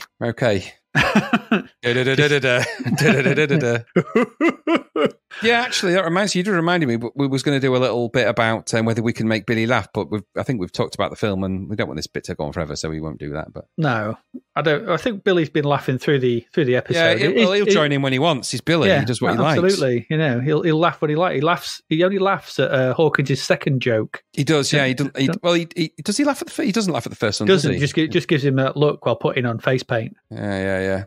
And then he actually does chuckle, and you can hear it in the background when Mac kills that pig, and he says, "Couldn't you have killed anything bigger?" And you hear him go in the background. Yeah, he does a Billy laugh. Yeah. Good old Billy laugh, a Billy laugh. Yeah. All right, there we go. That's Predator. That came out the 1st of January. If you wanted more cheering up, a week later, 8th of January, you could have gone see Near Dark. It's a dark old grim film, isn't it, that? It's a great film. Again, I watched this again recently. This is Catherine Bigelow directed this. We mentioned it roughly when we were talking about that pop video, which Catherine Bigelow directed. It had Bill Paxton in it. Can't remember what song it was, but we mentioned it then. There's a New Order song. Oh, it was the New Order one. Yes, it was that New Order song. So this is Near Dark. This is sort of redneck vampires, I guess, is the best way to describe this. There's this guy called Caleb, and he meets this girl one night in the local sort of small town in America, sort of Texas area, wherever, somewhere like that. And they go out, and she bites him, unbeknownst he's just been bitten by a vampire. Obviously, he doesn't believe that, but that's what it is. And then they come along and they take him away, and it's basically this posse of vampires led by Lance Henriksen, and also who's the woman in it? I can't remember this. Jenny Wright, Bill Paxton, Jeanette Goldstein. That's it. Jeanette Goldstein was. That's right.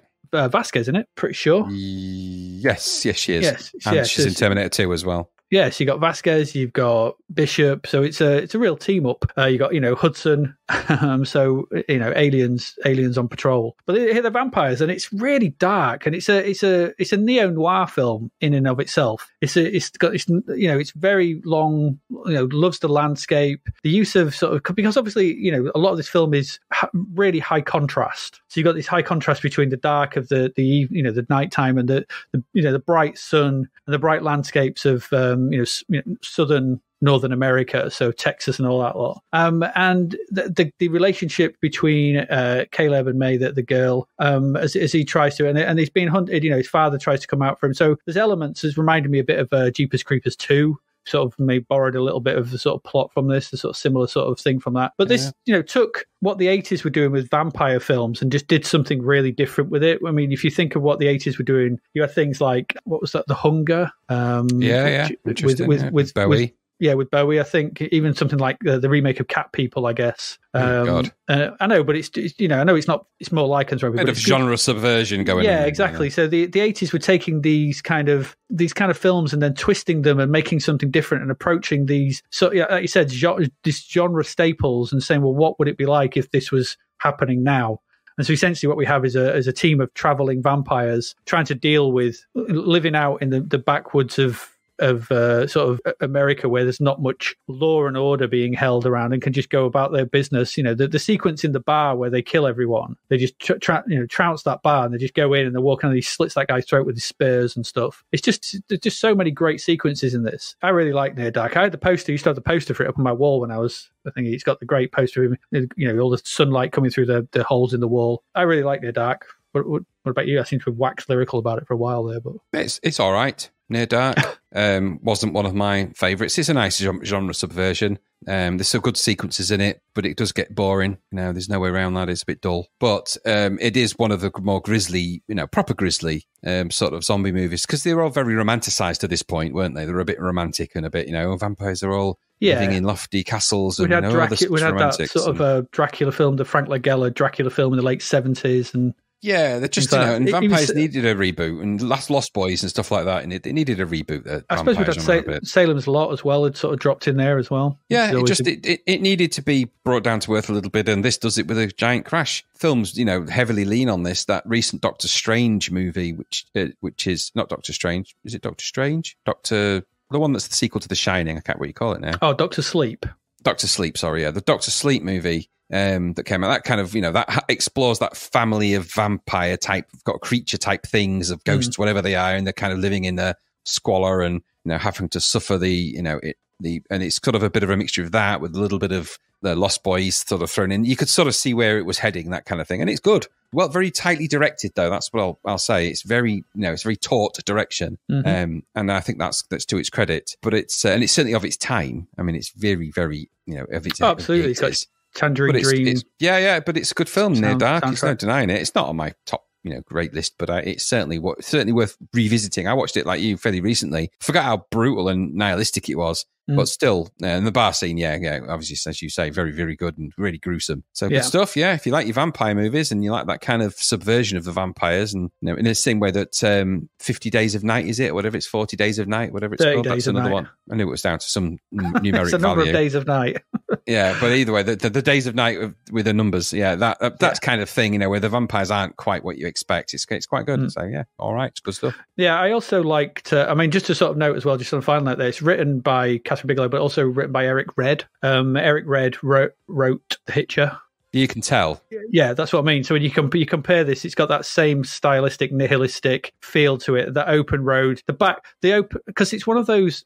I always find, just from a personal point of view, you've been to America, I've never been to America, but I find the distances in America always break my head somewhat. When I ever watch stuff in America, TV shows, stuff like that, and they're like, oh, someone was, I can't remember, I was watching, but I think they were in like the Northwest, and they were like, oh, how long does it take to drive down to Florida? And they're like, oh, it's about a 2-day drive. Yeah. I'm like, it's a long way. I can get anywhere in England in about 4 or 5 hours. Well, yeah, I drove from Las Vegas to Los Angeles, and the drive from Las Vegas to Los Angeles, in fact, the drive from Las Vegas to San Francisco is probably about 7.5 hours in total. Yeah. You're still in California. Yeah, that's what I mean. Technically you're not, because you leave Nevada and go to California, but it's still on that. But traveling all the way up from the north of California down to the south of California takes you, better part of a day probably. Yeah. Oh, yeah. It's a long old drive, and that's just one state. That kind of space and distance is really alien to me. And so that's what I find, and I think that these films by Eric Red, Near Dark, The Hitcher, they kind of explore that open landscape where anything, forget films like Texas Chainsaw Massacre and things like that. It's these, in England, we don't really have these places which are off the beaten track so far that nobody around for miles and miles and miles. Everything's very, you're only there's a village every 10 miles. Yeah, exactly. And, you're always dropping into something. So that's why I think these films kind of appeal to me, because it's a landscape that I just can't wrap my head around, and sort of exploring that ability that you can just go for hours and hours with barely seeing a couple of cars and no one about, and all these things might just be happening out in those spaces. I find that really kind of interesting, because it's like almost another planet to me. It's why some of the films set in Australia, the outback of Australia, some of the things like some Wolf of those Creek work in the same way. stuff. Wolf Creek's horrible. And it that's is, one of those ones or that's even sort of set in that way. Same guy did Rogue, isn't it? Yeah. Rogue's so that's another one. Yeah, he did. That guy's done more to harm the Australian travel industry than anybody in the world. I think. If you don't get eaten by crocodiles, you get killed by sociopaths or psychopaths. Anyway, Near Dark. I like Near Dark. It's good. After that, 10th of January, there's something called Closing Ranks. Never heard of it. Couldn't find anything out about it. Even IMDb didn't have a lot about that. No, it didn't. Directed by Roger Grief. No idea. No plot synopsis or anything. I don't know. It's about the police force. Whatever. Finally, rounding out the month on the 15th of January, so there's a bit of a gap here, is the Kevin Costner movie No Way Out. Have you watched this? No, I don't really like Kevin Costner in anything. So this is a bad film. I watched it last night. It didn't look very good. I watched the trailer and that was enough for me. Well, it's got Kevin Costner, Gene Hackman, Sean Young. The plot of this is that Kevin Costner falls in love with Sean Young's character, she's kind of openly the mistress of Gene Hackman, who's a senator. They get Kevin Costner in to sort of investigate some kind of weird stuff to do with the FBI and something about this phantom submarine. So they get him in to investigate that. In between all this, though, Gene Hackman inadvertently kills Sean Young, and then they try and pin it on this mythical Russian character called Yuri, and they get Kevin Costner and they basically say that he was there at the time of the murder, and so they get Kevin Costner to investigate it. Now, obviously, Kevin Costner is her boyfriend, and that's who they're trying to pin it on, but no one knows that Kevin Costner is a boyfriend, so Kevin Costner is essentially investigating himself. And it sounds okay, but it's the depiction. Sean Young's character is so bad. She turns up, she gets in a car with a Cadillac with Kevin Costner. They just have sex. There's no real meaning towards it. She turns up at a mate's house, kicks a mate's house, takes her coat off. She's completely naked. Just walks in. She spends the entire film either getting dressed or undressed. She's just there to be a sexual plaything for Costner and Hackman, and then she gets killed, and that's it. So she's there as a plot device and nothing else. It's really bad.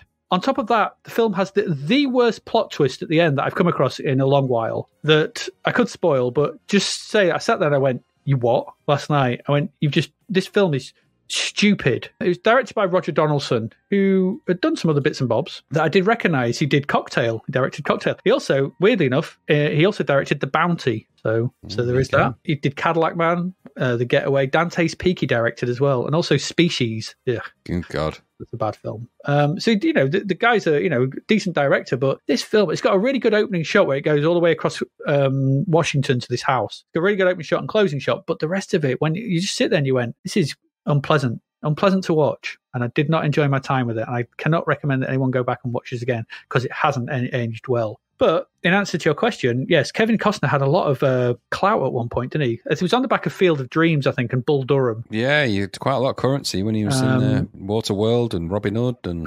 JFK. JFK, and he seemed to turn up everywhere at one point. He did, and then just disappeared. I think Bodyguard. Waterworld, and he did the Bodyguard, But and then I think it was Waterworld that really didn't. Oh no, it was The Postman, wasn't it? Yeah, that wasn't so good, was it? That wasn't so good. Dances with Wolves as well, which he wrote, directed. That is pretty good, actually. So he was king of the coop at one point, but then he made The Postman, and no one wanted to know after Kevin Low Costner. Kevin No Costner. Kevin Aldi. Oh, there we go. That's it. As you said, there were some good films there. Well, two. There is, yeah. And one would never heard of, and one that I can't recommend at any cost. So that's it. We've got 5 more games still to come in this episode. So we're going to go take another break. Once again, please stick around, and we'll be back in a brief moment.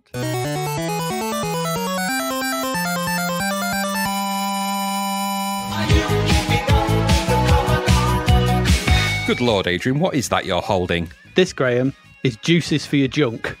That's what this is. In this hot weather, it's basically saved me over the last couple of days from chafage, from all kinds of horrible things. This is crop preserver from Manscaped. Literally ball deodorant. Wow, okay. That's not something I would have thought of, but tell me more. I'm intrigued. Well, quick squirt of this and a quick rub on the old lads downstairs, and I found that in this outback style heat that we've just suffered over the last couple of days, I was less, shall we say, sweaty. There was less rubbing, there was less chafage. It was all very nice. I could spread with impunity. My partner didn't particularly like me spreading with impunity across the sofa, but hey ho, them's the breaks. You live and learn. So a bit of manscaping, a bit of rubbing of the old crop preserver led me to a much more pleasant experience. Not that these last couple of days with this heat has been pleasant, but it's certainly been more pleasant than what it would have been down below. Do you have to do your own, or would you do mine? I'll do yours if it's, we're all friends. We are all friends. I'm not ready for that. But I think there's only so far friendship goes. I'll shake your hand and I'll have some crop preserver on it. You can take that and use it on yourself. That's my final offer. And if you like offers, then if you go to manscaped.com and you use the code ZAPPED20 at manscaped.com, you will get 20% off with free shipping. So yes, get 20% off and free shipping with the code ZAPPED20 at manscaped.com. Unlock your confidence and always use the right tools for the job with Manscaped. Are you keeping up with the Commodore? Yes, the Commodore is keeping up with you.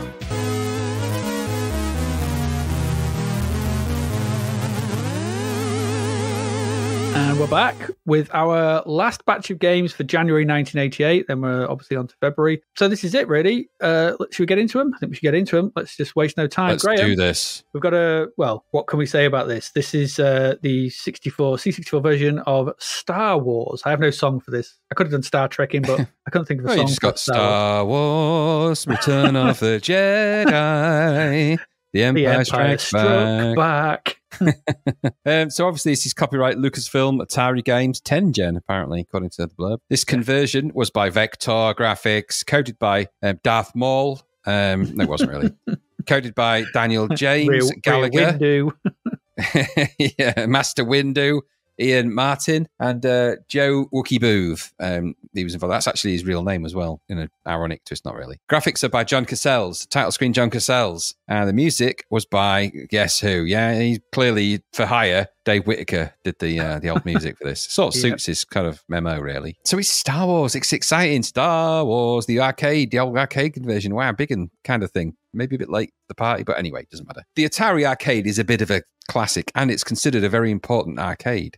It's the first first-person rail shooter, or one of the first-person rail shooter games, originally designed by somebody I called guess it Mike is, yeah. Haley. Yeah. And released in the arcades in 1983. Goodness Yep. me, by Atari Inc. It uses 3D color vector graphics to simulate the assault on the Death Star from the 1977 film of the same name. Of course it does. Developed during the golden age of arcade games. This is the blurb off, I think, Wikipedia. So it's apparently been included in the greatest video games of all time. I can sort of see why. I'll come to a little bit about that. Just for those techie people that like techie things, the CPUs inside the arcade, there were two 6809 1.5 megahertz processors, one for the visuals or one for the sound, I guess, or maybe both. Well, actually, no, one for the visuals and two for the visuals. I don't know, but there's actually 4 Pokey sound chips in it. Four, running at 1.5 megahertz each. Yes, they're Pokey sound chips. I think they're the same ones that are in the Atari computers, in the Atari 800. So it's essentially like a Hydra-powered Atari console, really, or Atari computer, anyway. This is ironically not the first version that there has been on the C64. There is another version. A Parker Brothers version was released in 1984. Only on cartridge, though, and only for Atari and the C64 on cartridge. Wasn't Vector either. It used C64 characters and sprites to its advantage. It's almost as if they knew, Adrian, that Vectors would be a real load of shit on the C64. You don't say, Graham. The force was strong with them. I played it. I downloaded and played it. And I didn't think it was actually that bad. It's like a bare bones version of Star Wars, really, the arcade. But it does play like it. And with kind of mini TIE fighters and mini sprites. Everything's a bit mini. It is a bit mini, that one, yeah. But a few of the details aside, it's there. And it actually plays pretty fast. And it's kind of the thematics are all there anyway. Onto the Vector Graphics Domark version. And it's Vector Graphics. And, well, there's a price for using Vector Graphics, isn't there? It does feature a single, albeit reasonably clear sample of Obi-Wan Kenobi. When it loads, the Force will be with you. Very abrupt. Yeah, it's very abrupt. It's like someone slapped him across the face as he said it. Stop saying that, for God's sake. just as Darth Vader's swiping him, I think he said that. We get it. The Force will be... Oh! Anyway, that's the only arcade-style sound you're going to get in this, and it's not even in the game. But it does set the scene, and you've got quite a nice title screen that goes with that. Although I didn't know what had happened to Leia's face in that title screen. Yeah, it's not perfect, but it's Star Wars, so it looks... As long as it's got the word Star Wars on it, you're going to kind of get it. Yeah. And from the outside in, this does kind of look like the arcade from the outside in. It doesn't play like it, though. Not really. Obviously, the game is based around sequences in the Star Wars film. So obviously, you're Luke Skywalker in the seat of his famous, Red 5 is a famous X-Wing. And in this, you've got to engage in space battles with TIE fighters, zooming across the Death Star surface in not the first level, because it doesn't do it in the first one, but it does in subsequent levels. Shooting turrets and towers, and then the infamous trench run where you've got to blow up the Death Star. You basically, in the game, got to try and survive long enough to get through the next part. You don't have to shoot a certain amount of things. You just got to survive long enough in those sequences to get to the next section. That's the same as the arcade logic. Yeah. And in each part, you control the mini crosshairs and shoot at the enemies, and they're fireball-like bullets, vector-based sort of imagery is such as it is. And as you complete each wave, you progress, eventually blowing up the Death Star, moving on to more of the same with more difficulty and more things. And it's arcade. It's an arcade logic. So it's kind of like Star Wars, the arcade. It's kind of like it. If you removed all the speed, the animation, and some of the frames of animation and the excitement and the pace, you're probably not far off what you get. The arcade of Star Wars is quite an important landmark. It's on rails FPS, as we've said, and many of those do follow. There's a few speech samples. Now, I don't know if they're actual samples from the film or synthesized speech, because I didn't have main to try and replay, and I couldn't remember. What, the arcade version? Yes, I think the arcade's got...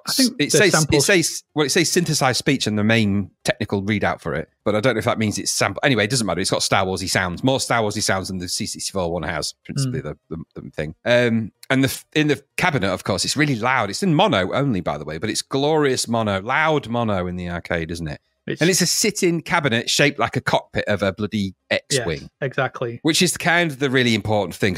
And it had a really fancy sort of controller as well. Looked like the one that, almost like the TIE Fighter controller, but also the X-Wing. So it's a really, really getting you feel like you're inside, you're stepping inside something else, something different. In 1983, I can't tell you how that felt, because everyone was buzzing. I mean, Star Wars is a phenomenon.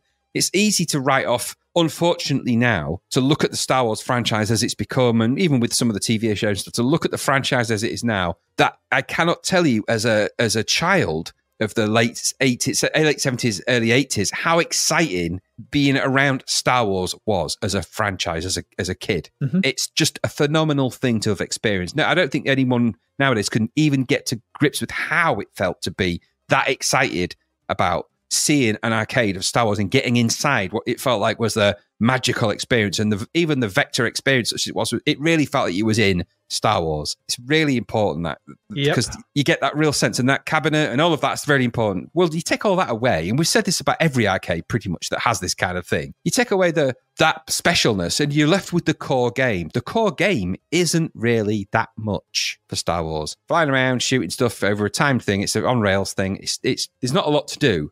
But the important part of the arcade was the experience of sitting in the cockpit of an X-wing fighter and feeling that you was inside that amazing battle. Everyone our age had seen the famous trench run in Star Wars, and experienced that use the Force, Luke, and all of that. All those sounds and all the things feed right into your imagination. So when you're in that, playing it as a kid, or when you go into that arcade, it is exactly like you are in the movie. Take all that away, and you've got the C64 version, and the graphics, they're kind of a medium res, an odd medium res variation of vectors, which don't really work. They're slow and jerky, and they're not very good. All the excitement and the speed of the arcade is lost. The excitement, and you control it with a joystick. It's not the same. It's not the same. Obviously, there's limitations on a C64 and everything else, but you're taking away the really important parts. And so you're left with the core game. Now, it needs then more Star Warsy stuff to make it feel a bit more. And that's not just the tokenistic version of the bouncy version of the music that you get at the beginning of it. It needs more than that. Without that, it just feels like another sort of 3D shooter that's not very good. It's a bit slow. The flying around isn't much fun. When you get to the trench run, mine was empty. There was nothing in the trench, and I'm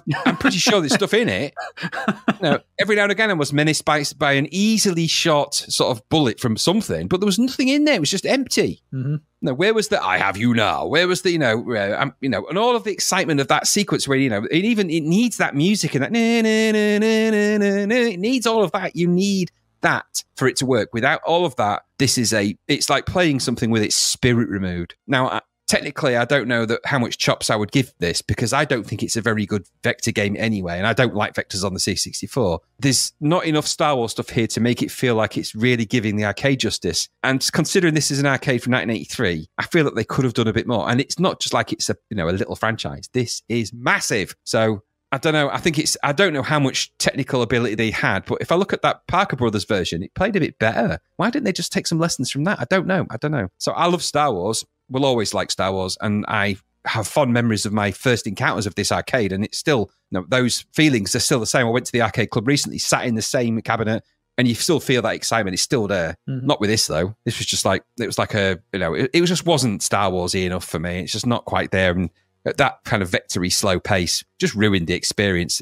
I would never choose to play this on a C64. Not if I really, really like Star Wars that much. So it's an approximation of an experience, I suppose. Not going to blow your socks off. It's jerky and stilted and unpleasant, really. And it's just a bit repetitive. So like not worth 10 quid. No, it's not. There's always science fiction when you're out and about.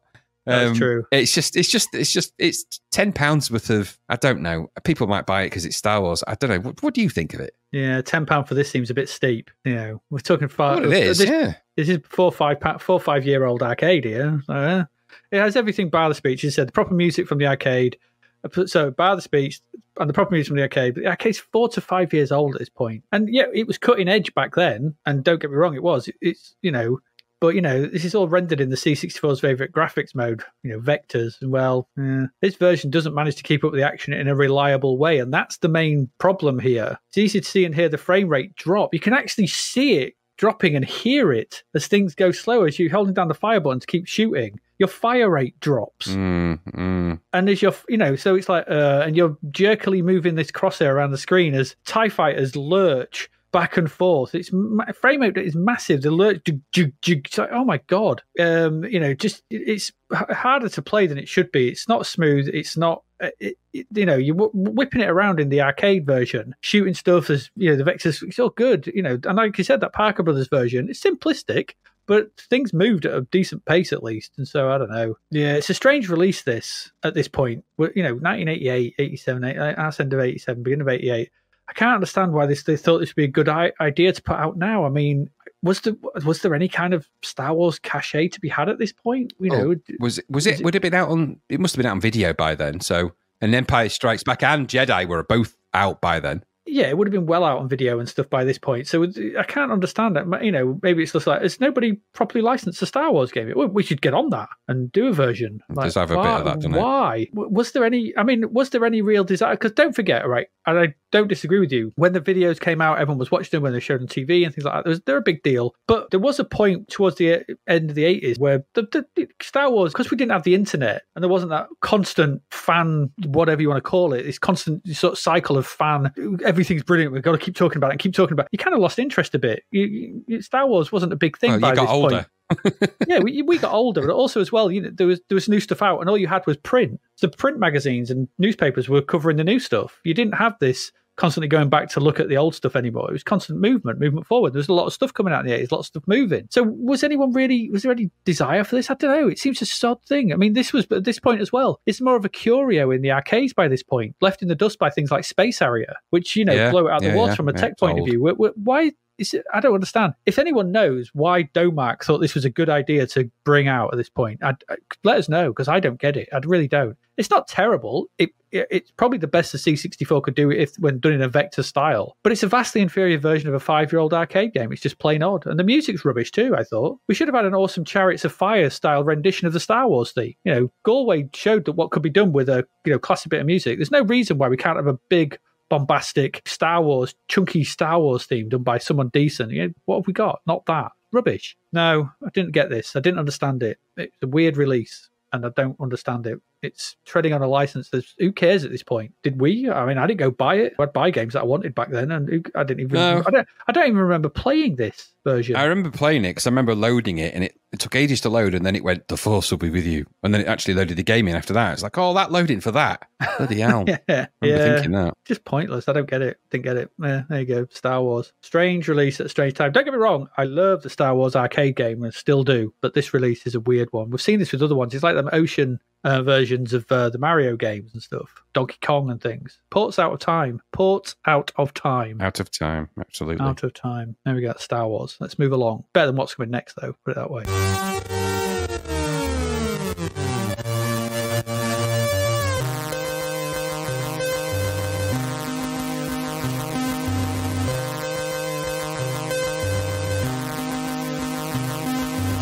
Because next is You Only Sky Twice. I can't think of it, dude. Sounds like you only live once, twice, whatever it is. Accredit this nonsense any more than it bloody deserves. No, I'm not. This is Sky Twice. This is £9.95. I could not believe that price when I read it. It's got 7%. This has got to be short, maybe. I don't know. Okay, Sky Twice is the product of American Action and Voodoo Games. It has coding by Mons Nasman and music by Bo Melberg. It's the only thing they ever made that I could see, and I guess you have to look to the upsides in every dark cloud. Not to be mean, but because this cloud is very dark. Thank God. Very, very dark. So anyway, the third planet of Zeta Centauri has been invaded, and only you can sort this crap out by walking to the right, shooting every badly drawn sprite that comes at you, and falling into the bottomless pits of water that prevent your progress. That's it. There you go. That's this game. Awful. It's an auto-scrolling blaster which sees your robot man thing. What is that? What are you? I don't want to think about it. Wander to the right. Shoot stuff and try and jump over the obstacles in your way. There are 8 levels, but forget seeing many of them, as you will probably turn this off in anger and disgust after about 5 minutes of play. The graphics are from the My First Graphics level of sprite design. Your main character is, I think, an armoured soldier, but the way he constructs himself at the start of each new life makes me think that's not right. Maybe he's a robot or something. I don't know what's going on. He kind of builds himself upwards. Very strange. The 2 enemies I saw were a bird that flies across the top part of the screen at just the wrong time for you to jump and avoid it, and the other is a sort of fat, squat dragon thing that sort of appears. You can shoot them both, that's right. But shooting the bird is a pain in the ass. As to get level with it, you must jump and fire at the right time, and that's a bad thing. Jumping in this is a pain in the ass. The backgrounds are just solid colours and some lines to represent what I think might be igloos and a sunset sky. I don't know. The UI at the top has your score, the high score, the stage you're on, and your enemy, which you lose a chunk of every time you fall in a pond or hit an enemy. You'll do this frequently, and once it runs out, it's game over. Hitting anything sends you back to the beginning of the level, and beginning of the level you're on. And now, the real nightmare of this is the level design and the way it controls. Okay, so you have 2 jumps, which is just pressing straight up, and 1 forward, a diagonal jump. But only the forward one really can clear the big pools on the floor, but it clears them massively. And if you jump when you're near them, you'll just land in the next one straight after it, leading to instant death. So the only way to avoid this is to backpedal, because remember, it's an auto-scroller. So it's going to the right all the time. So you have to backpedal, so hold to the left as soon as you land. And then he does this kind of weird slow moonwalk backwards to try and sort of cope with the scrolling which is going on, and nothing seems right. And that kind of gives you some space to land in, and then you can do the same, try and jump over the next one. But you can't shoot and backpedal. This is what I was asking earlier on the thing. You can't. So if you shoot, it stops you backpedaling. So you have to shoot the dragon, but then it stops you backpedaling. Then you'll probably go forward too fast to land in the next thing. It's awful. And so all that time, there's the bird getting in the way at the top that just arrives at the wrong time. So you're going to fall in a pond. And if you just do an up jump, because it didn't recognize the diagonal, which happens all the time, you'll just go up and just land in the middle of the pond, and it's all rage-inducing. There's no way I can describe how such rage-inducing this game is. It's terrible. But this, by the way, is 5 seconds into the first level. We're not talking level 2, level 3, some way design. This is 5 seconds. This is literally the very beginning. There's no design here. Just a series of pixel-perfect jumps from the off, and it's absolutely infuriating. I mean, it's dreadful. On the UI at the top, part of it is taken up with the text that just says "The Doom of Sky Twice." What does that even mean? That's what you feel when you play it. What is it? I don't get it. It's not like the game has anything going for it. So the Doom of Sky Twice, like, okay, it makes you want to persevere. The music's bland, the visuals are crap, the controls are clunky, the backgrounds are bland and uninteresting. Crap. Everything's crap. Everything about this game is bad from the ground up. The only good thing is the way the word voodoo moves around on the title screen. Quite like that. Bit demo-ish, sort of the way it sort of the sprites go in a sequence. Yeah, absolutely. That was quite nice. It's the only game seemingly by these people, and I wonder what happened to them. I don't know. They never made another game. Maybe they just went up to work on demos. I don't know. If you let us know. I'm sorry I'm so bad, but this game's awful. It's a terrible game that once again should never have been released. It reminded me of that really terrible fighting game we looked at that could be ran through with one move. What was that? I can't remember what that was called. But it's never been played by anyone but the developer and the company that released it, and had no inkling of QA. And you factor in when I first played this, I thought, oh, it's a budget title, I'll give it. And then I noticed actually it's 10 quid. Actually, 10 quid. If you spent 10 quid on this, you would be unhappy, very unhappy. This would be, a magnet would be taken to this on tape. Awful. The title makes no sense as well. What the hell is Sky Twice? What's it mean? I don't know. It's the Doom of Sky Twice. You're on Zeta Centauri, of the third planet of it. Is the planet Sky Twice? I don't know. I don't understand it. It's a true clagnut of a release. Awful. Awful in every way. This is one of the worst things I've seen. This is Alice in Videoland bad, in the fact that it's just awful. Awfulness. I'm saying no more about it. What did you think? I couldn't believe this was really a published and produced C64 game, if I was honest. It looked like it was probably somebody's very first game and definitely their last. Yeah, the computer was taken away from them and they were told never to do this bad thing again. I mean, what the hell? Badly drawn, horribly animated, badly designed, downright stupid. They're just kind things to say. This is not a publishable game, in my opinion. It should never have left the, hey, look what I did conversation stage. It was probably having with the toddler that made it. The background is a confusing array of igloos, shark fins, hills, and rainbows. So, the character looks like something a 4-year-old would construct from fuzzy felt, and it was animated like something that would be submitted to Screen Test, that TV show, that kids' TV show back in the late 70s, early 80s.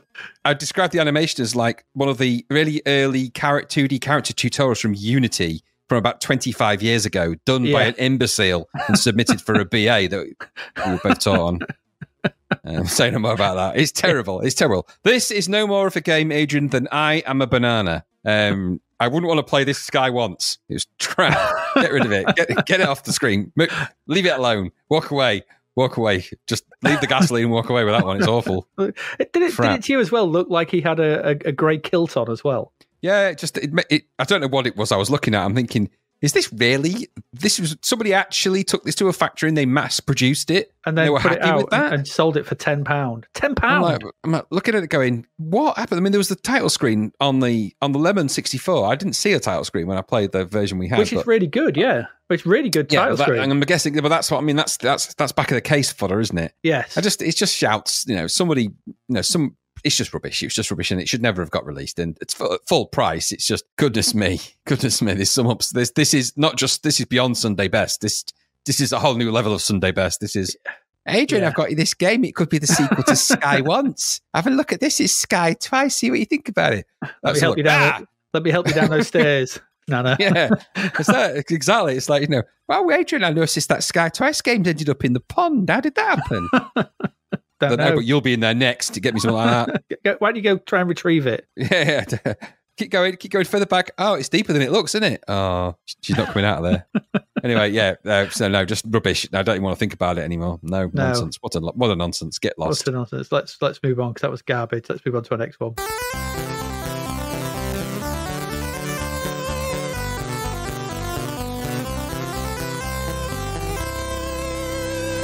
Graham, fancy being a monkey, a wolfman, or a lizard? You can be. I've been all three. Good. I've been all three. Depends on how much Jaeger I drink. I'm glad to hear it. But tell us about Rampage. Another arcade conversion stomps its way through. Copyright Bally Midway. Developer was Software Studios. Catalyst coders. Creator was Michael J. Archer. David Jolliffe. Mark Jones was involved also, and David Wainwright. The producer was Jonathan Dean, Joe Dean, and Joe Dean. It's too warm in here. And the title screen was by Mark Jones. Adrian. Mark Jones did the title screen. Musician was Russell Lieblich.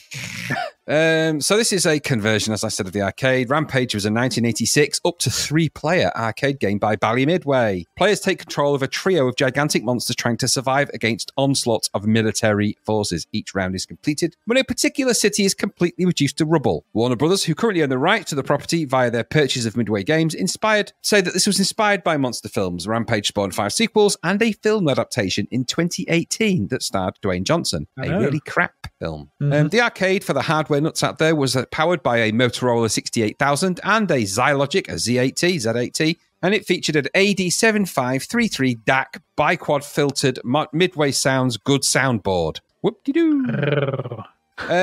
So as a form of a story, I guess, such as it is, there is one for this. George, Lizzie and Ralph have all been transformed into monsters, if you didn't get that from what we described at the beginning. George is now a giant King Kong style ape. I put King for some reason. It's spelled King Kong correctly. Terrible. Because of an experimental vitamin, Lizzie is now a giant reptile, as you say, because she swam in a deadly radioactive pond. And Ralph is now a giant wolf because of a rogue food additive. Note to selves, don't do the things they did to transform into these horrific beasts. As with the arcade, the Commodore 64 version can actually be played 3 players. That is quite an interesting thing. Yes. Horrific and difficult and nightmarish, but an interesting thing.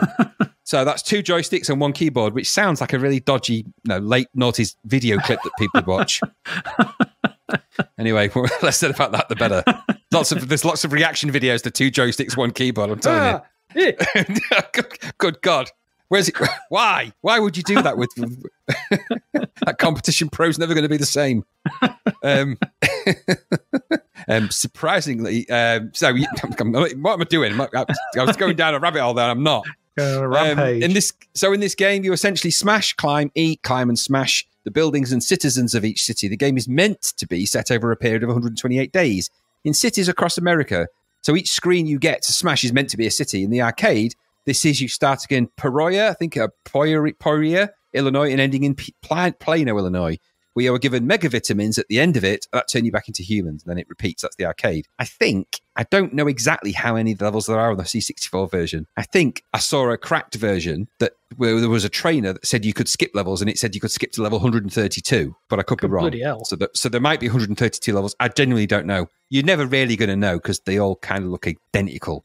And you're never going to play it for that long to find out. I'll just say that now. I don't know. Anyway, so maybe it happens in the C64 version. You start the game with choosing your monster, and then you all 3 are dropped onto a cityscape. If you're just playing one player, the AI plays the other 2 monsters. You can then shuffle. I'll say shuffle because it's not really like you're walking, is it? Left and right. Once aligned precisely to the exact pixel identification mark of each building, which is a pain. You can climb the buildings and smash holes in them and grab things from them. Things you can grab in the arcade all actually serve a purpose. In the 64 version, less so, although there is food and things that you can do it. But it's not visually clear enough for you to really grasp what it is, so you just end up smashing the buildings and doing stuff. So you can eat people and things like that. The backgrounds are a variation of the arcade, and I'm being kind when I say that. So they're not as defined, and the players all look kind of the same shape. In fact, they are the same shape with slight colour variations and different heads. They move kind of awkwardly, and the animation is generally poor in this version. You can only punch straight out. In the arcade, in this, I say this version because there is a Rampage USA, which I'm going to talk about. But you can, and in this version, the UK version, I don't know what you call this one, you can punch straight out. But in the arcade, you can punch diagonally too. And you can in the USA version of this, but you can't in this one. I could. I was doing that. No, I couldn't find my way to do it on this one. I could punch down,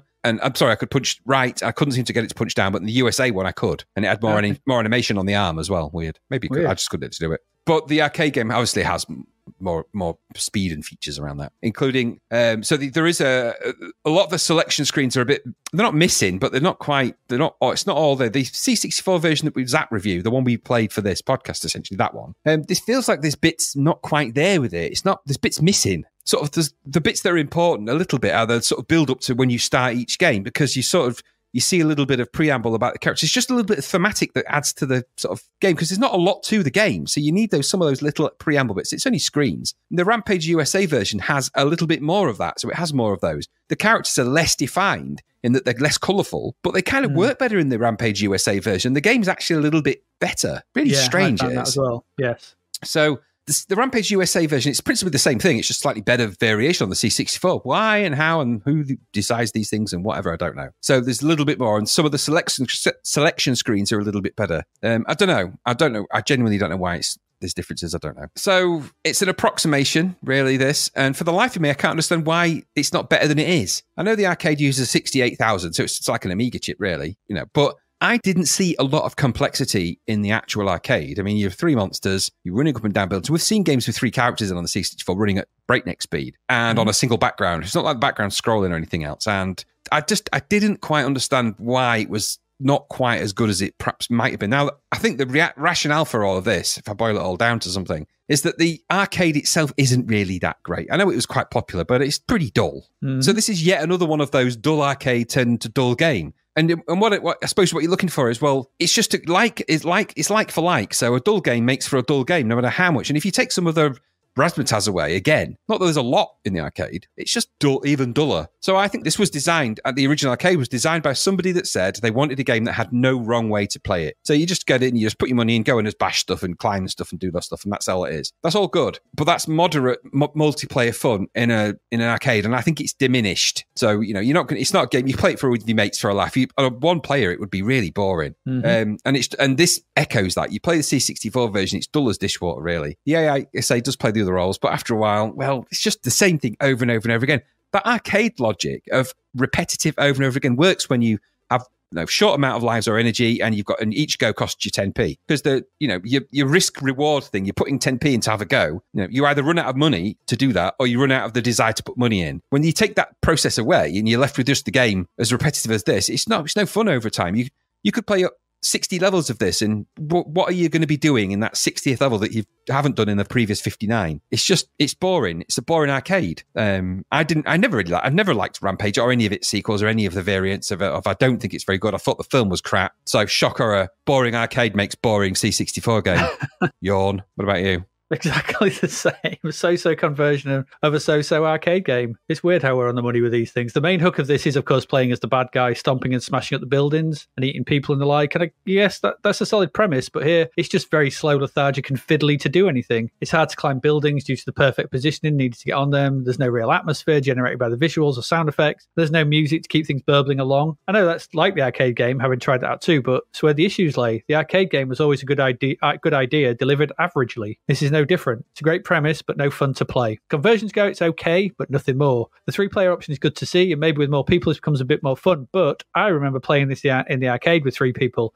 and we never wanted to put more than 10p into it before moving on. There's just something not right with this. It's finicky and repetitive when it comes down to it, and all of those problems simply persist into the C64 version. And my comment is the same as you. If you convert average, expect average. Yep. It's there, isn't it? The idea of 3 monsters bashing things, it sounds great. Godzilla style thing, whatever, blah, blah, blah, but just dull. Just do. You've got to be careful there. He made a point of saying it's not Godzilla. In fact, he came back from I think in 2014 or something, he sort of put out almost like a press release saying, by the way, just to be clear, it's not Godzilla, because Godzilla wouldn't have fitted into this game. He's too big. This is actually based on some other Japanese character called something or other. Honestly, you can read about it in the Wikipedia entries and all that. No, I'm not saying it's like Godzilla. I'm just meaning the idea of Godzilla stomping around and smashing stuff. Nothing like Godzilla. Remember that. Nothing like Godzilla. No, don't upset him. Don't upset him. It's nothing like that other game as well that we played, that Epics one. That was better.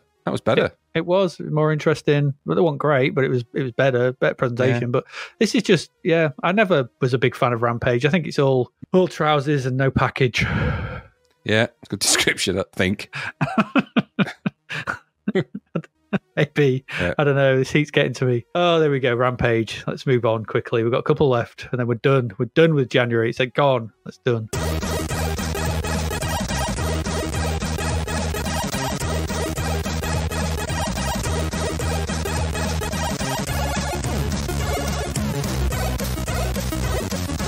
Next up is Xor, or XOR. XOR. It's a binary code. That's the thingy command, isn't it? Coding command. Well, it's a thingy. It's an opcode, isn't it? No, it isn't. I think it's an opcode, but it's what's it called? It's Boolean, isn't it? It's a Boolean. It's X. Yeah, X. Boolean logic, isn't it? XOR, yeah.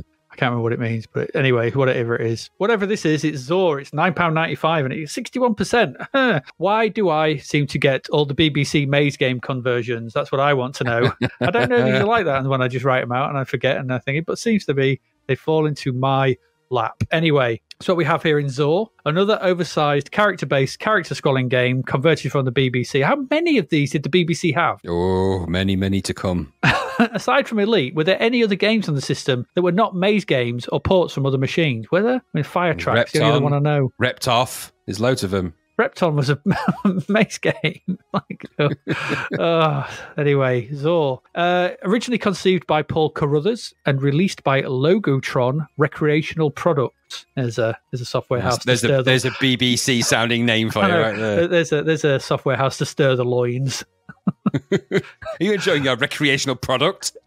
You mean game? I mean recreational product, damn you. I'm not sure who did the C64 version, but here it is anyway. Along with it got ports to the Electron, Spectrum, Amstrad, and Atari ST. No Amiga. Poor Amiga owners. Anyway, in Xor, you are charged with navigating the 15 mazes of Xor to reveal the true meaning of Xor, whatever that means. You control characters, mages, and questor, who are represented by two shields in the maze. I was never sure which is which, if I'm perfectly honest. I read the instructions, but it was never just said. Also said they have powers, but said they have different powers. But again, I couldn't discern what they were, and they were not mentioned in the instructions either. So, like Madballs. Hours of confusion. What? The two characters start at different parts of the maze and can be swapped to at any time. So that's what it plays like. When the game loads, you're presented with simple instructions to complete all the mazes and collect all the faces of Xor in each one. As noted, there are 15 of these mazes, all having a different name, and they range from dots and waves to something fishy, all the way down to penultimate and the decoder. I don't know what any of these means. You can attempt any of these in any order. The game is quite open in how you approach it and does let you play it as you want to. There's no time limit or anything like that. Just pick a maze, go for it. So the aim of the game is twofold. You need to complete all the mazes. Okay, so you've got 15, you need to complete them all. Completing each maze will give you a letter. It's a single letter. If you collect all 15 letters and unscramble the word, then you could send this off to Logotron Recreational Software, and they would send you back a certificate and a badge to prove you were a Master of Xor. I wonder how long it took for the word to get around Playgrounds and if they were inundated with requests for badges and certificates. I don't think anyone ever completed this game. Well, I think someone probably did. It didn't ask you for any more proof other than the word. So, depends how much worth there is in having a Master of Xor badge, which is anyway. Well, maybe whatever. the word that you've discovered is such a profound and deep, nasty profanity that no one dare send that in. Maybe. I only did one. I got an L, so could be anything. Logotron probably. Anyway, picking any of the mazes gets you into the game. The controls are simple: up, down, left, and right. It's a maze. It's a BBC maze game. Repton. All those kind of things. Just think them. And you press fire to switch between mages and questor. It'll just be different parts of the maze. Dotted around the maze are various objects that are dependent on which maze you have chosen. So they get harder as they go along. There are two types of blocking squares. So one is filled with dots and one is filled with waves. Dotted ones can be erased by moving horizontally through them. Wave squares can be passed vertically. So that's how you get rid of them. And they appear in the most awkward of places where, if you need to, you can only move, they block you off and things like that's annoying. In later levels, there are also chickens, which will move in the direction they're facing until they hit something. And these can be pushed up or down. So if they're facing to the left, you move it up, and there's a passage you can lay it down. Off that chicken will go until it hits something. There are also fish, which will fall, if nothing is supporting them, kind of acting like boulders in Boulder Dash. So stuff like that. There are teleports and bombs too, and other blocks that need to be navigated around. It's just a maze game. There's stuff that happens. There's things go on, and they get more complicated as the mazes progress. There are also pieces of the map to find of the maze. There are 4 of these scattered around various parts of the map.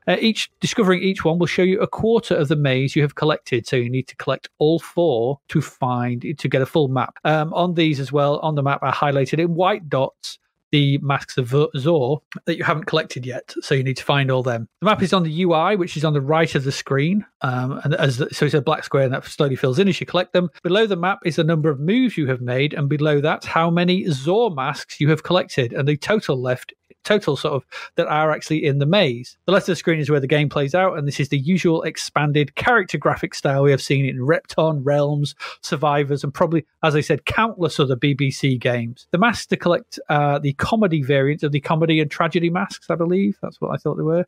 Once you've collected them all, you need to get to the door in the center of the maze and to complete it. You have to be careful, though, as you only have 2,000 steps or moves to collect everything and get out. And although that sounds a lot, the mazes are devious and will take some trying to make it through them, some figuring out. So that's what you got to do. It's another maze game, albeit with the promise of certificates and badges at the end of it. When I was at school, the thought of a certificate and a badge would have told me all I needed to know about the kids who owned BBC Micros. That's what I thought. They've all got Blue Peter badges. Yeah, I never wanted a badge or a certificate when I wanted to play my games, and this stinks of BBC. In the here and now, there's no real reason to play this unless you must play every BBC maze game on the C64. Okay, it works. I guess the mazes are okay, but it's just another bloody maze game from the BBC. It looks like one, it plays like one, it smells like one, it is one. So if that's for you, dive right in. But I think the chances of you getting a badge and certificate these days are slim to none. £10 as well, this was. £10 for a BBC maze game. £10, Graham. No, not on my watch. It's a lot of money. It is. No, that's Xor. I didn't like this. You go around a maze, you collect things. I didn't quite understand the two-player logic. Maybe that comes into it later on when there's teleporting and stuff. I don't know. I didn't get much from this. What about you? Did the BBC Model B come with a book called How to Make a Maze Game Like Boulder Dash or something? I reckon it must have done. I mean, there's a lot of them, isn't there? There's a lot of Repton, and Survivors is in the same issue of and that Zapped. realm, yeah. Realms. So this, it's like I suppose is this a thinking person's Survivor? Because it's the same general kind of thing, scooting around a maze, collecting things. This time you got 2 players, not 3. They've got different abilities. It's all zoomed in again, very scooty. And there's already quite a lot of these, isn't there, on the old BBC? So periodically they do pop up like a poisonous whack-a-mole. I get the sense, though, there was perhaps a source code leak somewhere. Maybe in the school playground at some point. Somebody went, here, look at this, BBC discs, anyone? They were like, no, what use are they with my system? So, but maybe there was, I don't know, because there seems to be a hell of a lot of this type of game. There's ever since we saw Repton and whatnot, there seem to be loads of them. It's got that classic BBC game look as well. So there's kind of a weird resolution to the sprites and the graphics. There's a lot of yellow. Well, they're all expanded characters, aren't they, I think? Well, I genuinely don't know with the BBC. Who knows? Who cares how they put this together? It's just the same as all the others, really. It's all pretty lame. The real lump in the underpants for me was the price for this. 10 quid. Is that at the front or the back? Bit of both. It's a lot of money for this. Especially when there's a budget variant in the same issue that was cheaper and probably actually a bit better, a bit more approachable. Yeah, probably was, yeah. They've obviously, they aimed this at the, BBC, I don't know. Maybe there's something out there. Maybe this is something that people who like BBC games like. There might be something for everybody. I think BBC computer lovers and mappers, they're very kindred spirits, I think. They must the be. Venn diagram is just a circle. Yeah, I think it is. I don't think there's much, and it appeals to certain kind of person that obviously had a real affinity for the BBC Model B. Outside of the schoolyard, I thought it was, it was nothing if not rubbish. So no. Did you know anyone with the BBC? No, I knew a few people with an Acorn Electron. One of the very first computers I ever had was an Acorn Electron, believe it or not. It was a short-lived thing. But I know a couple of people that had those. Most people I knew had sort of gone on to Spectrums, and there was a few C64 people. And then a friend of mine had got sort of a C64 and sort of shown me the wonders of some of the stuff he was doing. I'm like, that's the one I want. I want that one, none of this. Yeah. And I'd actually at school, we'd played a couple of the BBC school games that they had, because we had, back in middle school, we had one BBC computer for the whole school. And it was like timeshare, you got it for an afternoon. So there was this Treasure Island type game I remember playing. Oddly enough, many of those games were written and programmed and written by Ben Daglish and Tony Crowther. Were they maze games? Yeah, well, I don't know if they were maze games, but believe it or not, the guy who was their teacher got them to do them, and then periodically would take them and their family out for a nice slap-up meal at Mrs. Miggins' Pie Shop, I think. But he used to go out for a nice meal. That's how they got payment, honestly. That's the truth. Ben told me that himself. He's not enjoying his horse's package. He's not enjoying his horses really at all. Anyway, as for Xor, well, the only thing that made me Xor was seeing that price. It gave me a Xor ass. It did. I was like, oh God. You got to break yourself in with some lube, young man. Get out of Put there. the back there. Wasn't very nice, that. No, not very good. 61% from Zap. I don't know why they were that generous. I wouldn't have been. So. No, the Boolean logic for this is false. That's what I think. It is, yeah. X off is what I would say. But yeah. Yeah, as Mr. Miyagi would Not say. is the Yeah. my response. Mr. Miyagi programming. Boolean on, Boolean off. Oh, there we go. That's Xor. It will leave you Xor at that price. It will. We've got one left. Let's move into it.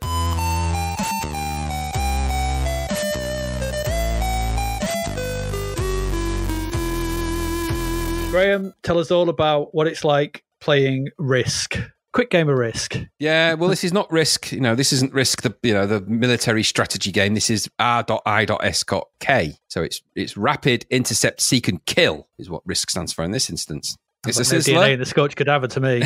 I know. It's a sizzler at 90%. This, all right. Coded by Christopher West, graphics by Anthony West, title screen by Adam West. Not really, by Steve Coomer. The musician was Wally Beban, or Hagar as he's otherwise known for some reason. So let me ask you a question, AD. Have you heard of the planet Kristen 3? Is that just past Kristen 2? It is, just south of it. Well, you should have. It's a very important place where top men and women, top people, if you will, conduct extensive special weapons research, not the kind of place you want an unidentified alien attack to occur. And yet, this is precisely what happens in this game. And so the scientists, naturally, go into hiding with all of the projects they have been slaving over hidden deep in underground tunnels. What does this have to do with you? Well, as a rapid intercept, seek and kill order, yes, it's a thing, has been issued. And so you have been sent to the only safe area, home base, again with the DIY centers and these space worlds. These key military facilities all seem to have a good DIY shop, which I suppose is handy. It just seems, branching out and franchising is one thing, but goodness me, Kristen 3, that must have been a stretch for their budget anyway. It is what it is. It's a franchise, isn't it? So, they probably just rang up. I'd like to open one on Kristen 3. Okay. All right. Where's that? For God's sake, Kristen 2, obviously. Duh.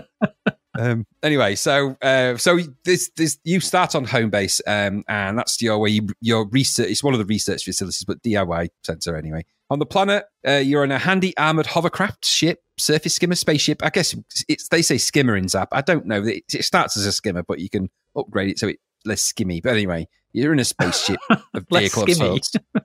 Yeah. So the first order of business when you start this game, customize your ship. Of course, that's if you're going to kick alien butt in any situation, first thing your skimmer's going to need is a fresh coat of paint. And where else to go than home base for that? Really, if you think about it, true. That makes perfect sense. Does make perfect sense. That's not an endorsement. Home base is also the place where you can perform repairs and upgrades. And they have a 50% summer sale on, including 50% off Upton table lamps and a Texas Nimbus 6 burner gas barbecue. Just saying. So that's genuinely true, that is. Anyway, you can also change it's not an endorsement. You can also change the border colour and other colours. It's all very important. And then, of course, that's where you can also access the map and the upgrade center. I'll come to the other parts of the home base stuff. Okay. But at this point, let's get into what you do. So you go to the map, which is a grid that shows alien-occupied territory as dark squares and allied territory as, well, they look like little volcanoes, really, but little landscapes. Yeah, they do, yeah. So you've got to select an empty territory, which has got to be adjacent to one of the ones that's free of aliens, and enter the alien-controlled sector. The game then sees you in your skimmer navigating the horizontal scrolling world defender style, shooting enemy ground vehicles, jetpackers, baddies. There's hostiles everywhere, so you've got to kill pretty much everything. And there is, of course, a kill count. So you've got to try and kill everything on that level. And then if you do that, well, I'll come to that. Every now and again, you'll come across a scientist, because even though they're in hiding, they're not in hiding. They're running around, waving at you. And you can land and allow them to board your ship. You can only hold 5 at a time, though, unless you upgrade your ship. And then you can drop them. You can use them as currency a bit later on, which is kind of sad and creepy. Anyway, or you can run them over. I did that loads just for giggles. Yeah, Don't do that though, because they're actually useful. As I say, they are something that you trade them in for vital supplies. Which isn't that not people smuggling? I don't know. Anyway. Also, there are supply drops you can pick up. They sort of fly at you as you go around. So there's supplies and things that come at you. Once you're pretty sure everything is dead, you fly back to the landing pad and enter a tunnel. Remember that I told you earlier that they stashed all the good stuff in the tunnels? Well, that's where you go. So you got to kind of land on a platform. It just flies left to right in one swoop. You don't get any multi goes at this, and you got to just sort of land on a platform. When you do that, you'll collect what's attributed to that particular platform, which can be extra ammo, extra spaceship parts, blueprints. Even it's a bit weird, that bit. It's hard It's a as bit well. weird. Yeah, it's really hard. I That's just the kept bouncing off Really them. do. Yeah, that's what I mean. It's odd. And why that? I don't know. Why those things? I don't know. Anyway, so once you've done that, if you do it, and you can grab some of that, it's back to home base where you can again repair, recharge, or customize, upgrade your ship. The currency is the things you've collected. So the ammo, the scientists, the upgrades, and the blueprints. They're all things that you can trade in to purchase things. It all seems a bit mean, really. Why not just have money or something? I don't know. So you can add extra features like thrusters, boosters, retros, blasters, armor, cargo, shields, maintenance droids, radar, and anti-grav. You'll need anti-grav, though, because it is a bit bouncy without that. The others do kind of increase the speed you turn around and you shoot and all that kind of thing. Once your ship is all souped up and ready to rock and roll, you go back to the map, choose another territory to clear, and so the game goes on. Your skimmer has a damage meter shown at all times. When this hits critical, it's game over. So you've got to keep a close eye on that. The main game window outside of home base, which is shown as a mini kind of lab with a lift and computer access, which I thought was more like Argos than home base, is, I know, weird, is either the aforementioned map view or the game view. So you've got those kind of main views. The main window of the game play area when you're in the shooty sort of defendery bit. So at the top, you've got your little mini map, defender style, very similar. At the sort of bottom, you've got the main window is obviously where you're doing all the shooting and scrolling and stuff. At the bottom, you've got your score, your damage indicator, your number of rescued scientists, the number of aliens remaining, and your ammo counter. So your ammo is a limited thing. So that's how the game plays out. That's how it sort of looks on screen. That's the sort of varying screens. It's a good little game, actually. Has a nice looking medium res graphic style. I think it could be argued that it gets a little bit busy and it can be a little bit confusing. I think sometimes the color schemes blend a little bit when you're shooting about a little bit, but I thought it was pretty good. It's a style that is later reminiscent of games like Jetpack Joyride. In fact, this reminded me a lot of Jetpack Joyride in those sequences, especially when you were bouncing, shooting, and the little scientists on the bottom, and it had a little thing. It sort of reminded me of that. And it does look the part of this game. The UI and the interface graphics are quite cool, actually. And it has sort of nice ways to add customization to it. As much as it's a bit tokenistic, it is nice that a game does do that, and it does feature so you can change the border color and the schema color and your spaceship color. It's just nice to have something that, as pointless as it may be, it is something a little bit extra.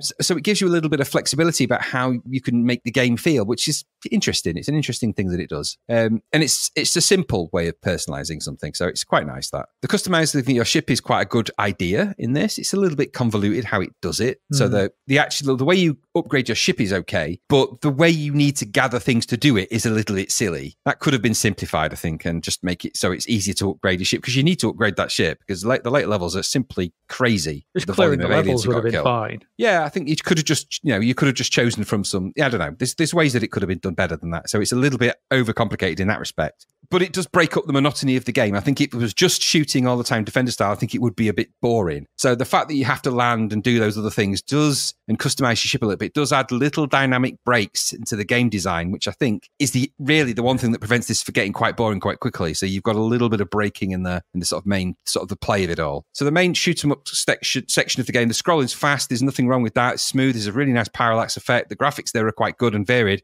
It goes from sometimes simple skies to other times quite mountainous background graphics. They're all quite well drawn. The nice pixel painting on some of those, well shaded. All runs nice and smooth. The notion that your ship is underpowered at the start, okay. I think it's a bit ridiculously underpowered. I think it's because you bounce around. You're affected by gravity when you first play the first few levels until you get the anti-grav. Yeah. So you're bouncing around really. And again, that's why it felt a bit more like Jetpack Joyride in that way. Now, I get it. I get why you do that, but you've got to make sure that ramping is better. And that's one of my sort of main gripes with this game. As much as it looks nice and it's quite a playable game, it needed an easier onboarding and ramp to get you those things quicker so you could get into it. And you can make the game more difficult when you do that. So this game gets more difficult because you're underpowered, not because the game is getting more difficult. And I think that's something we've seen in a few shoot-em-ups that lean on that. Delta lent on that sort of mentality a little bit. And there's a few of these shooters that seem to start you off with less power than you should actually have.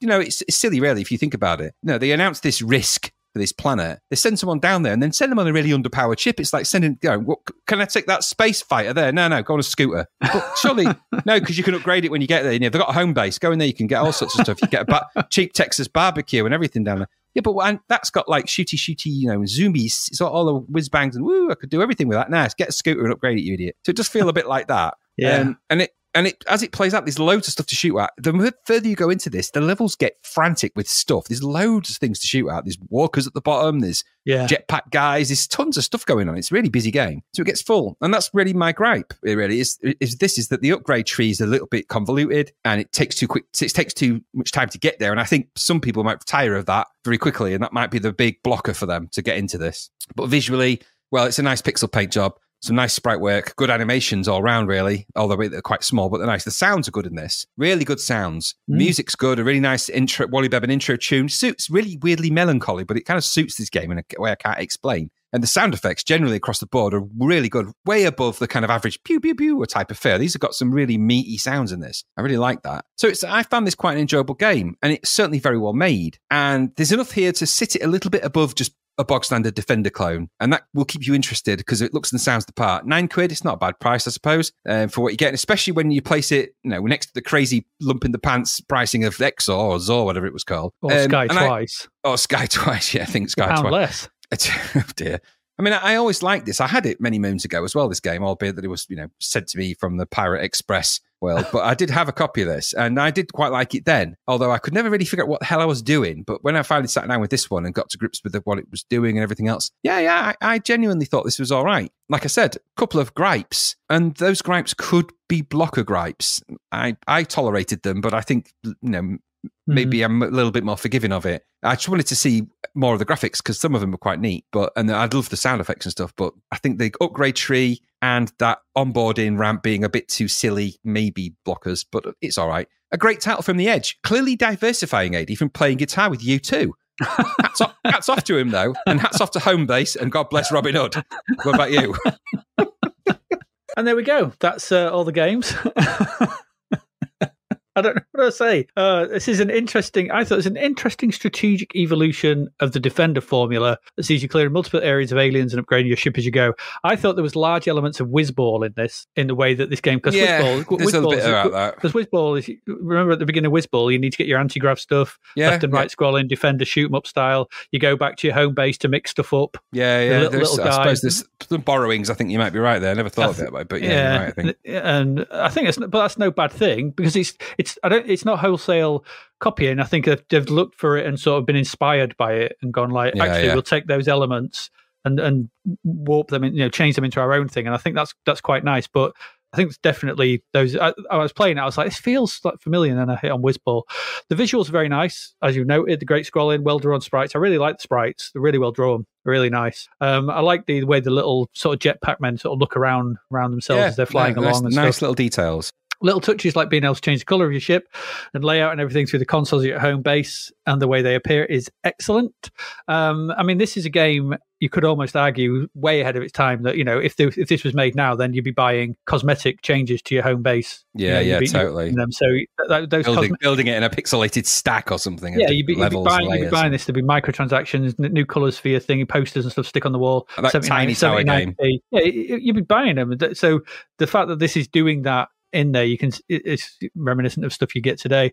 A lot of thought's been put into this, and I think all aspects of it for me were polished, show a great deal of care and attention. You are right, the bouncy bit in the tunnel is a bit weird. You could have done with getting the anti-grav a bit quicker, maybe, because it's a bit tricky sort of thing. But once you get into it, I quite like your ability to approach the where you go, is in any kind of you're not funneled down certain ones. It kind of opens up. It's it's kind of like that Minter game we played, but more approachable. What's it? Mutant Camels one, Revenge of the Mutant Camels, the second one, the follow up. I think this is definitely worthy of a sizzler. I just thought, for me, I would have liked a smaller ship. I think your ship's a bit big. Yeah, I noticed a few people said that in the Lemon blurbs. Yeah, I think it is as well. It's just it's like Defenders, a smaller ship. If you had a bit of a smaller ship, a bit of a nippier ship, I think that would have been. You wouldn't have seen the modifications then. True, but you could have built your ship up. I agree. Yeah, but I agree with you. Yeah, I think that's. I mean, it's no Morpheus with it's massive ships like that. But it just felt a bit bigger. It's not quite what was the other one we played, like Eagles and stuff like that, where the ships are a bit big, or that other one. Yeah, So it it's did not need to be that smaller. bad, but just a tad smaller would have been nice, I think. Well, yeah, because if Apart you from think that, in the scale of relation to the Walker things at the bottom and some of the other enemies, you're way massive. Like, yeah, exactly. That's what I mean. yeah, I agree. I think actually thinking about it, yeah. Yeah. Aside from that, though, solid game. Good one to end on. I had played it back then. I think, like you, I got a copy of this from somewhere or other, but I had no idea what I was doing. But having the ability to sort of read instructions and people telling you what to do and kind of understanding it now, yeah, I had a good time with this. It was all right. Same. And Yeah, again, good it's game. worth. What did you think to the music? Because did you listen to it? Because the music's actually it gets really good. I didn't listen to it all. No, I have to say I didn't listen to it all. But if it's what I heard was good. Everything about nothing sort of turned me off. I liked the title screen. I liked the visuals. I liked the sounds. Everything I thought was very. I thought this was a really well polished, well presented, well thought out game that screamed attention to detail. And that was evident throughout. That's what I thought. I will give the music a listen, though. It's not one I'm sort of familiar with, so I'll give it a listen later. I think when I get some time, when days are 37 hours long, I get some time.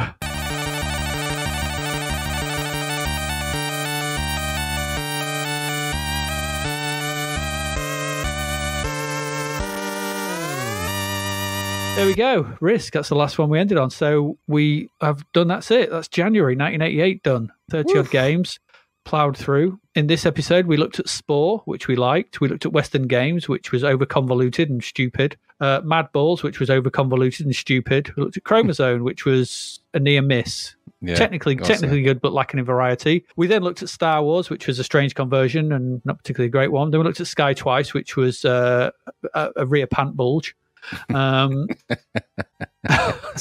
So bad. Then we looked at Rampage. Average is average. Xor, which is got to get that badge and certificate. That's what you get from playing that game.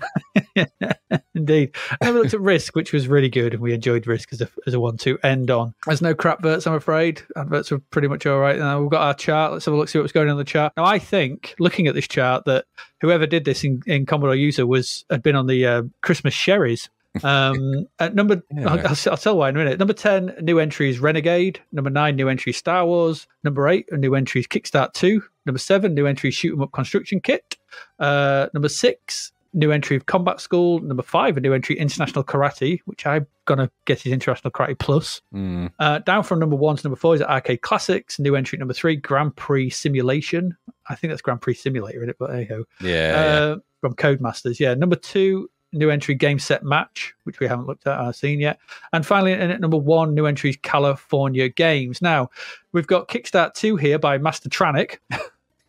Oh, yeah, never noticed that. Oh, dear. 11, new entries Solid Gold by Yuka. Number 12 for. We've also got number 13, Soccer Boss by Alternative. It's Football Manager.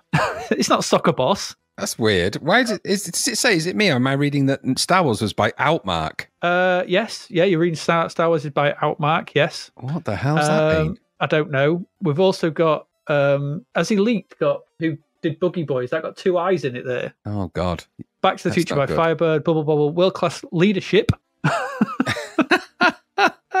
By ACES US Gold. Oh goodness me, that's terrible. I know. Shocking. On-field football at 18. Macro Rhythm Plus. I think somebody had been on the Christmas shandy. I think someone's definitely been on the sauce there. Goodness me. World Class Leadership. I want to play that. Doesn't sound massively exciting, but let's go for that. That and Soccer Boss. Probably, but alternative. It's Football Access in Manager. US Golf might have something to say about the IP infringement there with world-class leadership. Yeah, but it's by ACES, not Access, you'll notice. Master Tranic makes me laugh. Master Tranic. It's all kind of weird. Codemasters, Grand Prix Simulation. No, they did Grand Prix Simulator. So and Elite. Buggy Boy. Elite.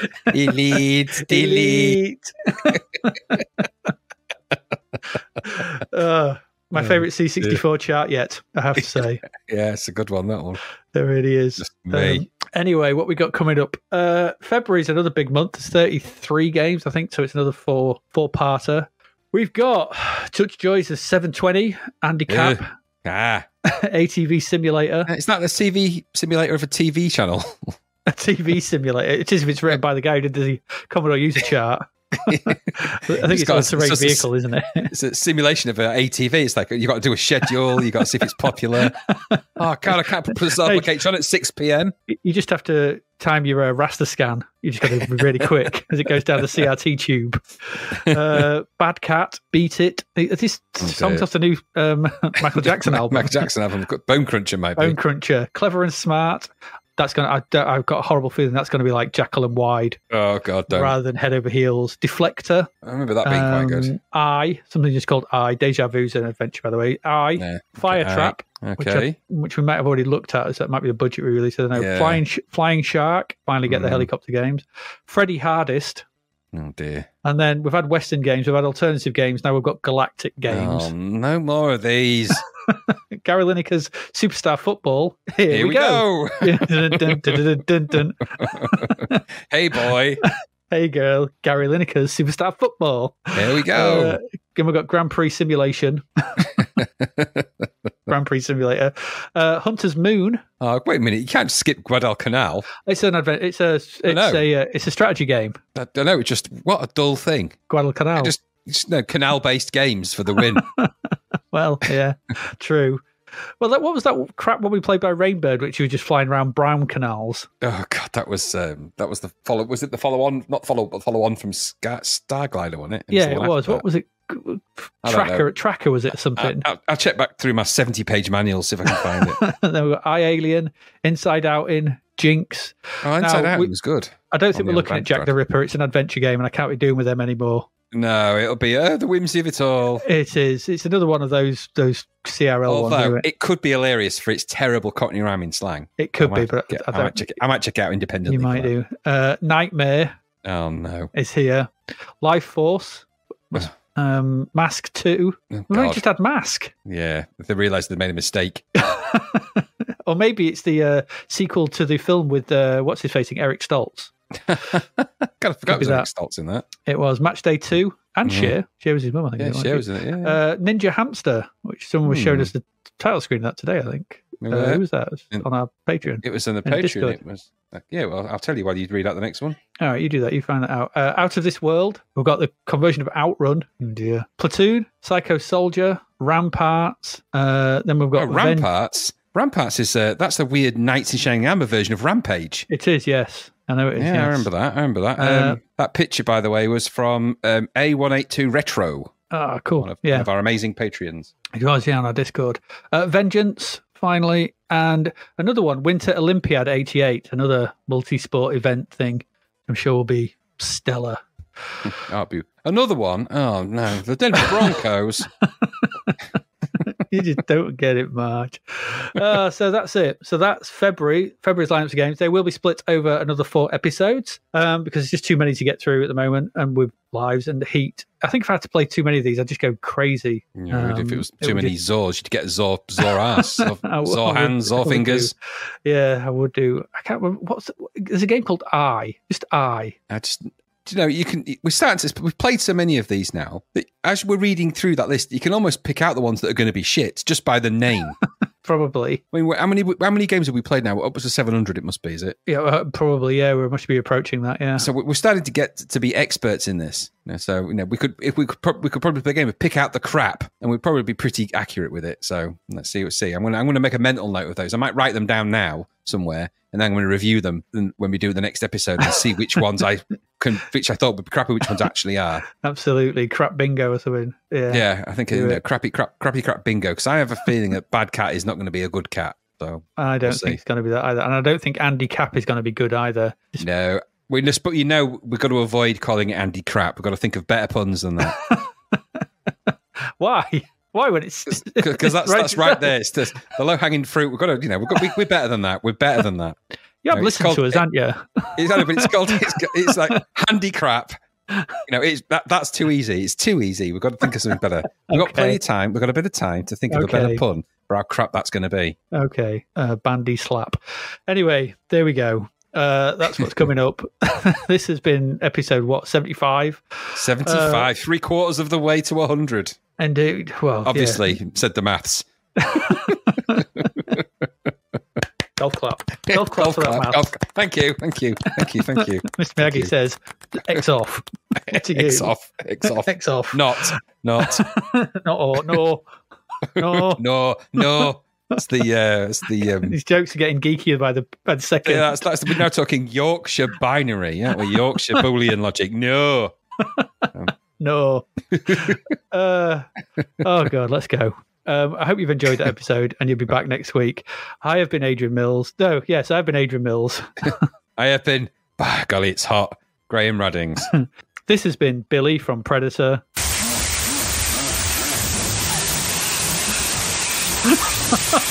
What happened to Billy?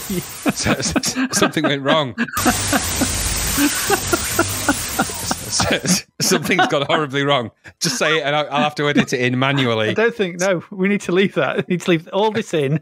Well, I can't because it records them. I'll try and get them out of the channel. That's what I mean. That's Leave weird. it. Why is it doing that? All this is left in. You have been listening to... It's gone wild. Billy, what you done, mate? Stop Billy! playing Xor. I told you to stop playing Xor. I knew that would happen. Oh, there we go. All that staying in. You've been listening to Zapped to the Past and Billy from Predator. And we will see you again next week. Goodbye. Thank you for listening to the Zapped to the Past podcast. We hope you enjoyed our deep dive into the world of Commodore 64 games, as well as the music, films and TV from around the 1980s, driven, of course, by the issue of Zap 64 magazine published at that time. We will return with a whole new batch of games and stuff to talk about next week. Until then, if you want to listen to or download previous episodes of Zapped to the Past, and why wouldn't you, they can all be found on our website at zappedtothepast.com, as well as being available on Podbean, Apple Podcasts, Google Podcasts, Spotify, Deezer, Audible, Player FM, and, well, pretty much anywhere where we can upload them. By the way, we do always love to hear from our amazing listeners, so if you'd like to contact us about anything in the podcast or beyond, you can do so by emailing us at zappedtothepast@gmail.com. We're also active on Twitter under @ZapTother, as well as Facebook, Instagram, and most social media platforms. Just search for Zapped to the Past and you'll find us. Oh, and if you like the podcast and what we're doing, please do like, share, review, rate us. It really helps. Something, apparently. The Zapped to the Past podcast is written and produced by Adrian Mills and Graham Raddings, and recorded at Flaky Bits 2.0 Studio. All opinions expressed are those of the writers, and while we indeed love Zap 64 magazine, the Zapped to the Past podcast is not affiliated with it in any way. Stay safe, see you next time, and remember, we play these games so you don't have to.